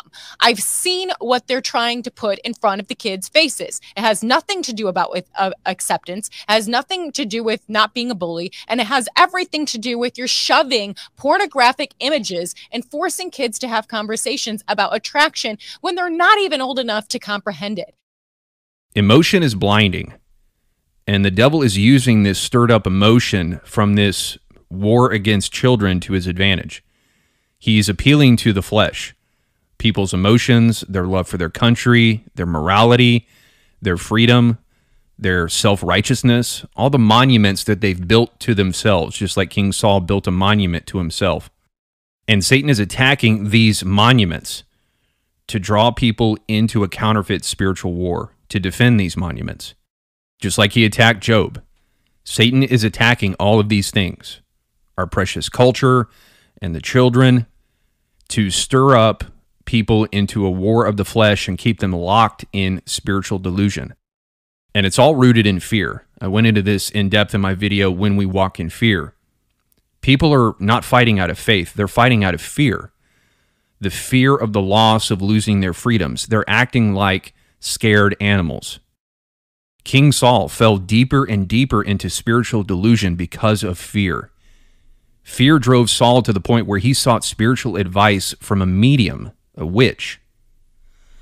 And that's basically what a lot of Christians are doing today, is they're seeking advice from an occult form of Christianity. There's a woman who follows my channel who commented recently about this. She used to be heavily into trutherism, and she confirmed from her own experience how powerfully these attacks on freedom and our families and the children kept her locked in a fleshly mentality and made her believe that she was fighting a spiritual war when really she was stuck in the flesh. This is what she said, quote, "When I was still a truther and caught up in the false light, it was wanting to protect my kids at all costs that kept me locked into the flesh and fighting for this earthly kingdom." Right? And that's what the postmillennialists are fighting for too, this earthly kingdom. Fear of what the loss of freedom might mean for them kept me awake at night. Okay, there's the fear. I also remember the very day I woke up to the spiritual war against our children, and she's talking about the false awakening. Not saying that there isn't an agenda against the younger generation, but it is such a powerful motivator to get people to fight for the flesh with their flesh. And that's absolutely correct. There definitely is an agenda against children, just as Satan really did kill Job's kids. But the spiritual war is not, protecting the children from physical attack. If that's what spiritual war is, then clearly Job lost, right? But no, the spiritual war for Job was in how he responded to the attack on his children. Keeping his faith, keeping his sights on God, praising God no matter what. You need much more than common sense to recognize true spiritual deception and win the true spiritual battle. So if common sense can recognize it, then it's not spiritual deception. At least not the kind that Christ warned about in Matthew 24. Deception that would deceive even the elect if possible. That kind of deception is coming from the Great Awakening side, not the Great Reset side. That kind of deception is coming from the side that's fighting against wokeness and LGBT and pedophilia and abortion and communism and the Great Reset. Keep in mind, by false light standards, Jehu won the spiritual war. because he destroyed Jezebel and the cult of Baal. Jehu took down the satanic cult, which is what the Great Awakening wants to do as well. And the beast will be victorious in a similar way. The beast will win the culture war too. The beast destroying the harlot will be the final culture war. But the saints will lose the culture war. They will be worn out by the beast. They will be conquered in the flesh. But they will be spiritually victorious against the beast, as it says in Revelation 12:11, by holding fast to their faith, just like Job did, right? By the word of their testimony and by not loving their lives even unto death. The saints will be victorious in the spirit by giving up hope in the transient, fleshly victory that the Great Awakening is promising. But the devil is attacking people's lives, not because he wants to destroy life and liberty, but because he wants to cause people to stumble into sin and Gnosticism and fight for this world and lead them into spiritual death. This is his world, and he wants people to fight for it. And so the unfortunate fact is that with people getting more and more blinded by their emotions and their love for their country and their freedoms, they are being set up for a very serious fall into sin and a Gnostic rebellion that's being disguised as a righteous war against evil. This is not a spiritual war. And anyone calling this a spiritual war is at great risk of falling for the strong delusion of the Antichrist. And I would be very wary of any ministries or channels or teachers or pastors who similarly call this a spiritual war. What's really happening is that mankind is gradually getting more and more fed up with this Jewish Zionist attempt to control them. That's what the world is waking up to right now. That's what the rabbit hole essentially is. You know, you heard Caterano mention the rabbit hole too, which is another truther term that's part of the Great Awakening mentality. To go down the rabbit hole is basically to learn about the Zionist Jewish elite plan to control the world. And that's why it's the real Gnostic trap and leads people into Gnosticism. Because what it's ultimately preparing people to do is eventually rise up in Gnostic rebellion along with the beast in his war against Jerusalem, the harlot. And for anyone who's familiar with the history of Gnosticism, ancient Gnosticism was rooted in a hatred of Old Testament Judaism and its God. This is why so many people tied with the Great Awakening and exposing the New World Order will often promote Gnostic texts. In fact, Yuval Noah Harari, who is the top advisor to Klaus Schwab, the main figurehead of the Great Reset, is a Jew. George Soros, who's also a higher up on the Great Reset side, is also a Jew. So this growing movement of exposing Hollywood, run by the Jews, exposing communism, started by a Jew, exposing pedophilia, promoted in ancient Jewish rabbinical texts, exposing the Great Reset, which includes high-ranking Jews. It's exposing the harlot system, and it's building up toward the eventual destruction of the harlot by the beast. Even the QAnon movement, in some of Q's drops, he talked about the Rothschild family, a Jewish family, and how they're the leader of the global satanic cult that's behind this tyrannical agenda. Hey, here's a shot of one of Q's drops. It says, Rothschilds are the cult leaders of the New World Order and worship Satan. So there again is the reference to Satanism. They have worldwide control over banks, financial institutions, and governments. These people are sick and evil. And then you can see George Soros is mentioned there as well. So this is what the Great Awakening is really about. Waking up to the satanic controlling agenda of the Jewish harlot system. And so with this increasing exposure of all this overtly satanic stuff, pedophilia, child sacrifice, communism, tyranny, Satanism, etc., the world is being primed for the arrival of the beast as a counterfeit Christ to take down this satanic, demonic system of the harlot. Remember, the harlot is a dwelling place for demons. So it's going to be a counterfeit Christ taking down a counterfeit beast. And so this pushback against the LGBT agenda and Disney and the idea that it's part of this child grooming agenda to normalize pedophilia, this is all part of the larger false light war. If you remember, the pedophile networks were one of the big things that the QAnon movement has become known for speaking out against. Right? They want to take down the satanic blood-drinking pedophiles. It's really the satanic panic of the 80s on steroids. And now more and more the Christian right is taking up this fight as well, because of this idea that the LGBT movement is targeting children, causing them mental illness and trauma, and normalizing pedophilia. Right? They're going after children and want to groom them with their hypersexualized content and education. Like I said, it's the satanic panic of the 80s on steroids. It's a large-scale awakening and pushback against the demonic harlot agenda, the implementation of Babylonian Talmudic principles and communism, which is all Jewish. And that's why we're seeing more and more exposure of Satanism and pedophilia, which is the same stuff that QAnon and the New Age movement have also been very interested in exposing and stopping. Not just in a conceptual way or in a theoretical way, but in a very real and tangible way. I showed this back in my Road to Antichrist series. These are a couple of articles from a website called Exopolitics. It's a New Age truther website run by a man named Michael Salla, who's written many New Age and conspiracy books about ETs and the Galactic Federation, which ties in with what we talked about earlier about how Buzz Lightyear was part of the Galactic Alliance, and that New Ager named Elizabeth April, who astral traveled and met members of the Galactic Alliance who want to liberate our prison planet and so forth. And so here's an article from August of 2019 titled, Epstein Murdered to Hide Satanic Pedophile Network Manipulating Global Elites.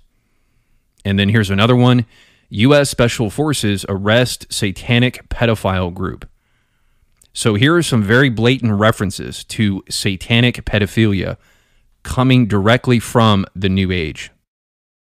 This is also the case with Vladimir Putin, who's another major confirmation of the things that I've been talking about on my channel. He's been speaking out against Satanism and pedophilia for many years now. Okay, I'm going to play a clip here. This is a clip from a speech that Putin gave almost 10 years ago, back in 2013, where he explicitly calls out Satanism and pedophilia as being the greatest threats to Western culture. Мы видим, как многие евроатлантические страны фактически пошли по пути отказа от своих корней, в том числе и от христианских ценностей, составляющих основу западной цивилизации. Отрицаются нравственные начала и любая традиционная идентичность, национальная, культурная, религиозная или даже половая. Проводится политика, ставящая на один уровень многодетную семью и однополое партнерство, веру в Бога или веру в сатану. Эксцессы политкорректности доходят до того, что всерьез говорится о регистрации партий, ставящих своей целью пропаганду педофилии. Люди во многих европейских странах стыдятся и боятся говорить о своей религиозной принадлежности. Праздники отменяют уже. Или называют их как-то по-другому, стыдливо прячут саму суть этого праздника, нравственные основы этих праздников. И эту модель пытаются агрессивно навязывать всему миру.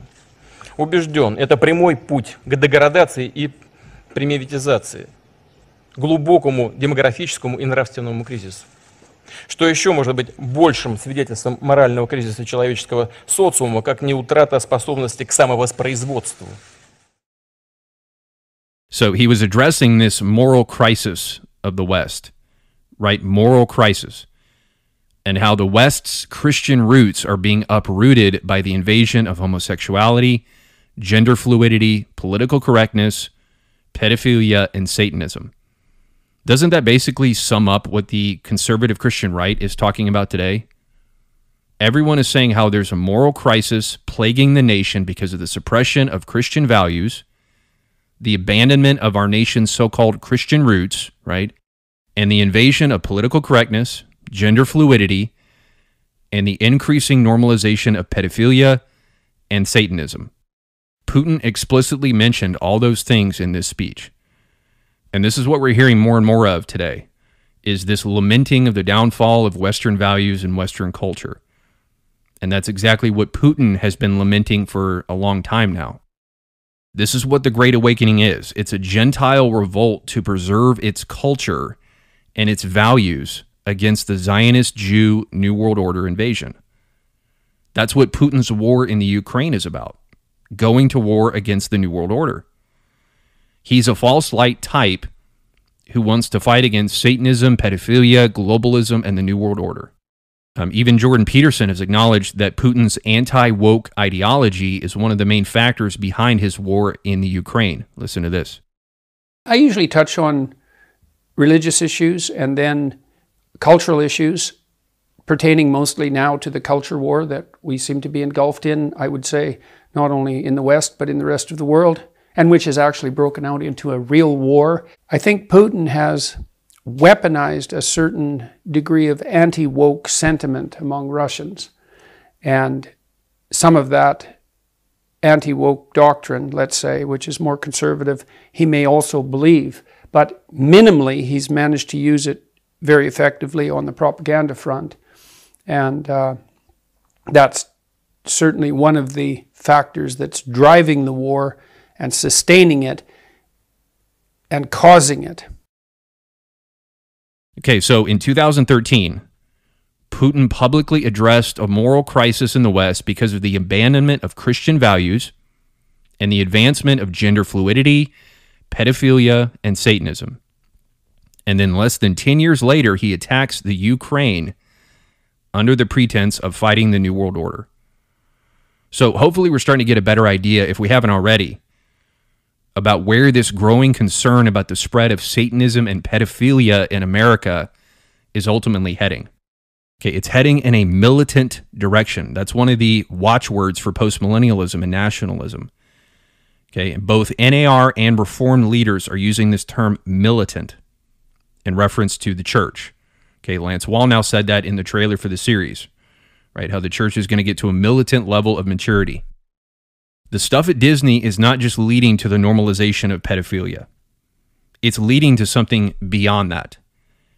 And I think Putin is a good picture of where things are ultimately heading as this global freedom movement, this great awakening against communism and Satanism continues to spread. And we move closer and closer to the beginning of the tribulation.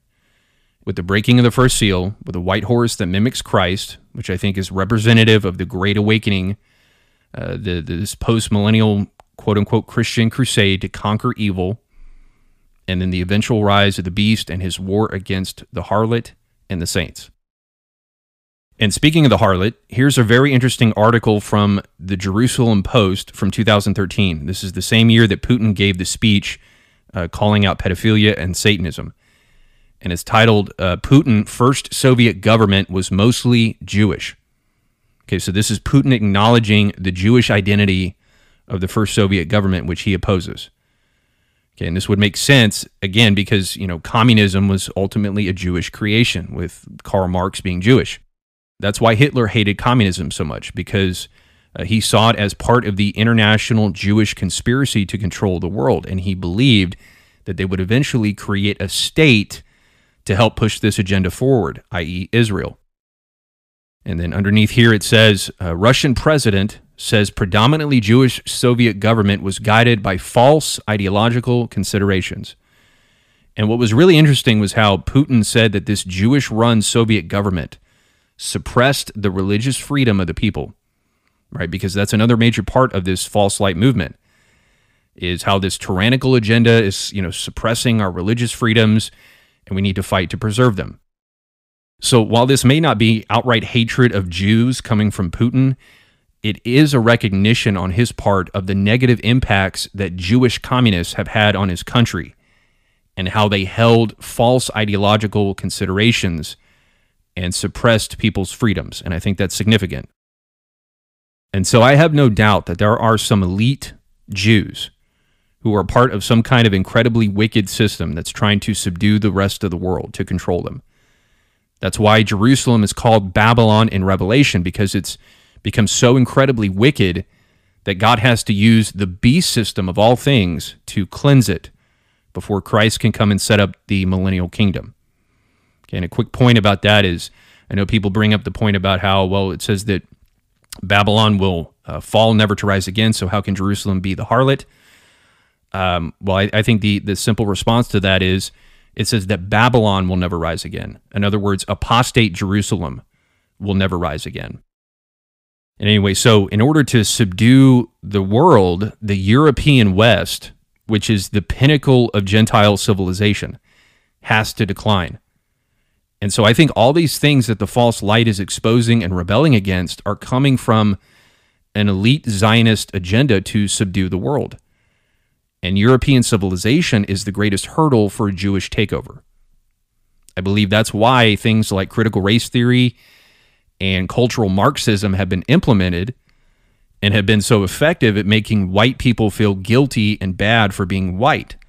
I think that's how you tear down the West, is make it feel bad about its history and its heritage, and you introduce things like gender fluidity that completely destroy the family structure and destroy Western values and traditions and freedoms, all these things that make it very powerful, which Putin has been warning are under attack by some kind of satanic pedophile agenda.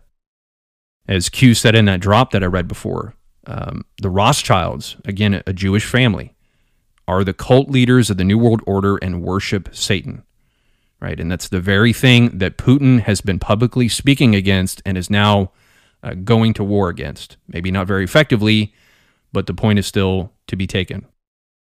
And just to further drive home my point about Putin's alignment with the false light Gnostic awakening movement, many of you guys are probably familiar with the news organization Russia Today, popularly known as RT News, which is incredibly conspiracy truther oriented. It's aired stories exposing Bohemian Grove and the Rothschilds, once again the harlot, the satanic cult. It's had Alex Jones and Stephen Greer on the programs. Jesse Ventura, who's big into conspiracy theory, he has a show, his own show on RT News. And the slogan for RT News is "Question More," which is very similar to the "Question Everything" slogan from the QAnon movement. And RT News is funded by the Russian state, so Putin is very supportive of it.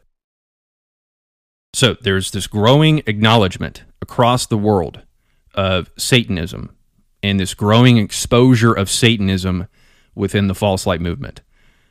There is a worldwide Jehu movement exposing the global Jezebelic cult of Baal, whether it's QAnon or the New Age or the Truthers or the NAR or Donald Trump and Vladimir Putin or a bunch of other Christian channels who are just trying to get clicks and don't really know what they're doing. The false light in all its various forms, from all its various angles, is speaking out against this blatant Satanism, which ultimately points back to some kind of Babylonian cultic system that a group of elite Zionist Jews have set up. That's what the harlot is, and it's why the beast will destroy the harlot. That's why God will use the beast to destroy the harlot. And this is why I'm weary about Christians getting too caught up in this exposure of Satanism. Whether it's the satanic pedophilia and child grooming stuff in Disney and Hollywood, or the satanic rituals that often take place at the Super Bowl halftime shows and rock concerts, or the Satanism in rock and roll, Marvel and DC, whatever. And the issue I have is that Christian channels who focus so much on this stuff are not doing their followers and subscribers any good because they don't realize the full dangers of trutherism and don't realize that many of their followers and subscribers are still stuck in trutherism and the rabbit hole and Gnostic type thinking. Okay, Gnosticism is not Satanism. Gnosticism, true Gnosticism, is going to war against Satanism, exposing Satanism, and talking so much about the satanic rituals at Super Bowl halftime shows keeps people stuck in the Gnostic rabbit hole. These overtly satanic rituals and symbols and activities, these are things that the New Age and Truther movements have been talking about for decades. And then in recent years, we've had this growth of the QAnon and Patriot movements talking about taking down the satanic pedophiles. And now, through the intensification of the LGBT movement, the fight against the satanic pedophiles is spreading even further to where it's now become one of the main fights of the entire conservative Christian camp. Right, like I showed earlier with Allie Beth Stuckey and Matt Walsh, both talking about the spread of this child grooming phenomenon. John MacArthur is also warning about the normalization of pedophilia, so many others as well. So this fight to protect the children against the creepy satanic leftists is another way that the truther and QAnon movements have become mainstream. At this point, there's really not much difference between Ben Shapiro and Alex Jones. There really isn't. The substance is essentially the same. And the church more and more is getting sucked into this false light culture war against Satanism, which is the same enemy that Gnosticism is fighting against. Gnosticism is fighting against the satanic control system, which ties in perfectly with the whole Jehu versus Jezebel typology, because, you know, Satanism is essentially the modern day equivalent of ancient Baalism. And we're seeing how the devil is using a very moral cause, probably the most moral of all, the protection of children, as a way of pushing spiritual deception. It started with the QAnon movement, and it's now spread to the entire conservative Christian movement. Even though the mainstream Christian right might not be as overtly extreme as the QAnon movement in some of its claims, you know, with shape-shifting reptilians and good and bad aliens and all that, they fundamentally share the same goal, which is the dominance of some kind of Christian-based love and light culture and Enlightenment era philosophy and freedom and all that stuff, anti-communism, anti-wokeness, etc.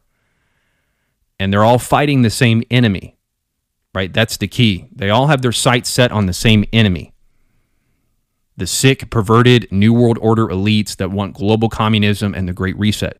And that's the danger, guys. We see this in Scripture. Okay, I pointed this out before. The Pharisees and Sadducees, enemies, right? Did not like each other, but they united because they had the same enemy, Christ, the apostles, etc. So there's clear biblical precedent, and even just precedent in, you know, the human condition. We see this over and over again. People are willing to compromise when they have the same enemy, the same ultimate enemy. And so this war on children, as MacArthur calls it, is one of the most powerful snares that's pulling Christians, and particularly Christian parents, into the culture war trap and fighting for your rights and trying to save America and making spiritual compromises in order to reach that goal. That's where a lot of people are drawing the line and finally getting into the fight, so to speak, is when it comes to the children. That's the issue that's finally waking people up to join the culture war and stand up for the Constitution and fight for Christian cultural domination under the pretense that it's a spiritual war. And you can say, well, no, I'm not a dominionist. I'm not fighting for Christian dominionism. Well, are you fighting for the Constitution that supposedly is rooted in Christian-based values? Well, you're still getting caught up in that in some way or another. Just because you reject the Seven Mountain Mandate doesn't mean that you're still not kind of heading in that direction. If you're fighting to preserve the Constitution, if that's your main thing, if that's your main idol, then you are heading down the dominionist path, especially if you've bought into the false pretense that it's all a spiritual war. And as we've seen, the targeting of children is the breaking point for even people like Bill Maher to finally say, okay, this woke culture is insane, and I got to distance myself from it. It's even become one of the main points of common ground for people like Ben Shapiro and Bill Maher, two people who otherwise are on completely opposite sides of the aisle, and really just a few years ago were kind of, you know, at loggerheads with each other. But now they're sitting down and talking very cordially. Same with feminist Kara Dansky and Charlie Kirk, right? Charlie Kirk said how these interesting times create fun alliances, he said, and how they can both agree on the dangers of the LGBT movement despite their extreme political and religious differences. Anyway, guys, we'll go ahead and stop there.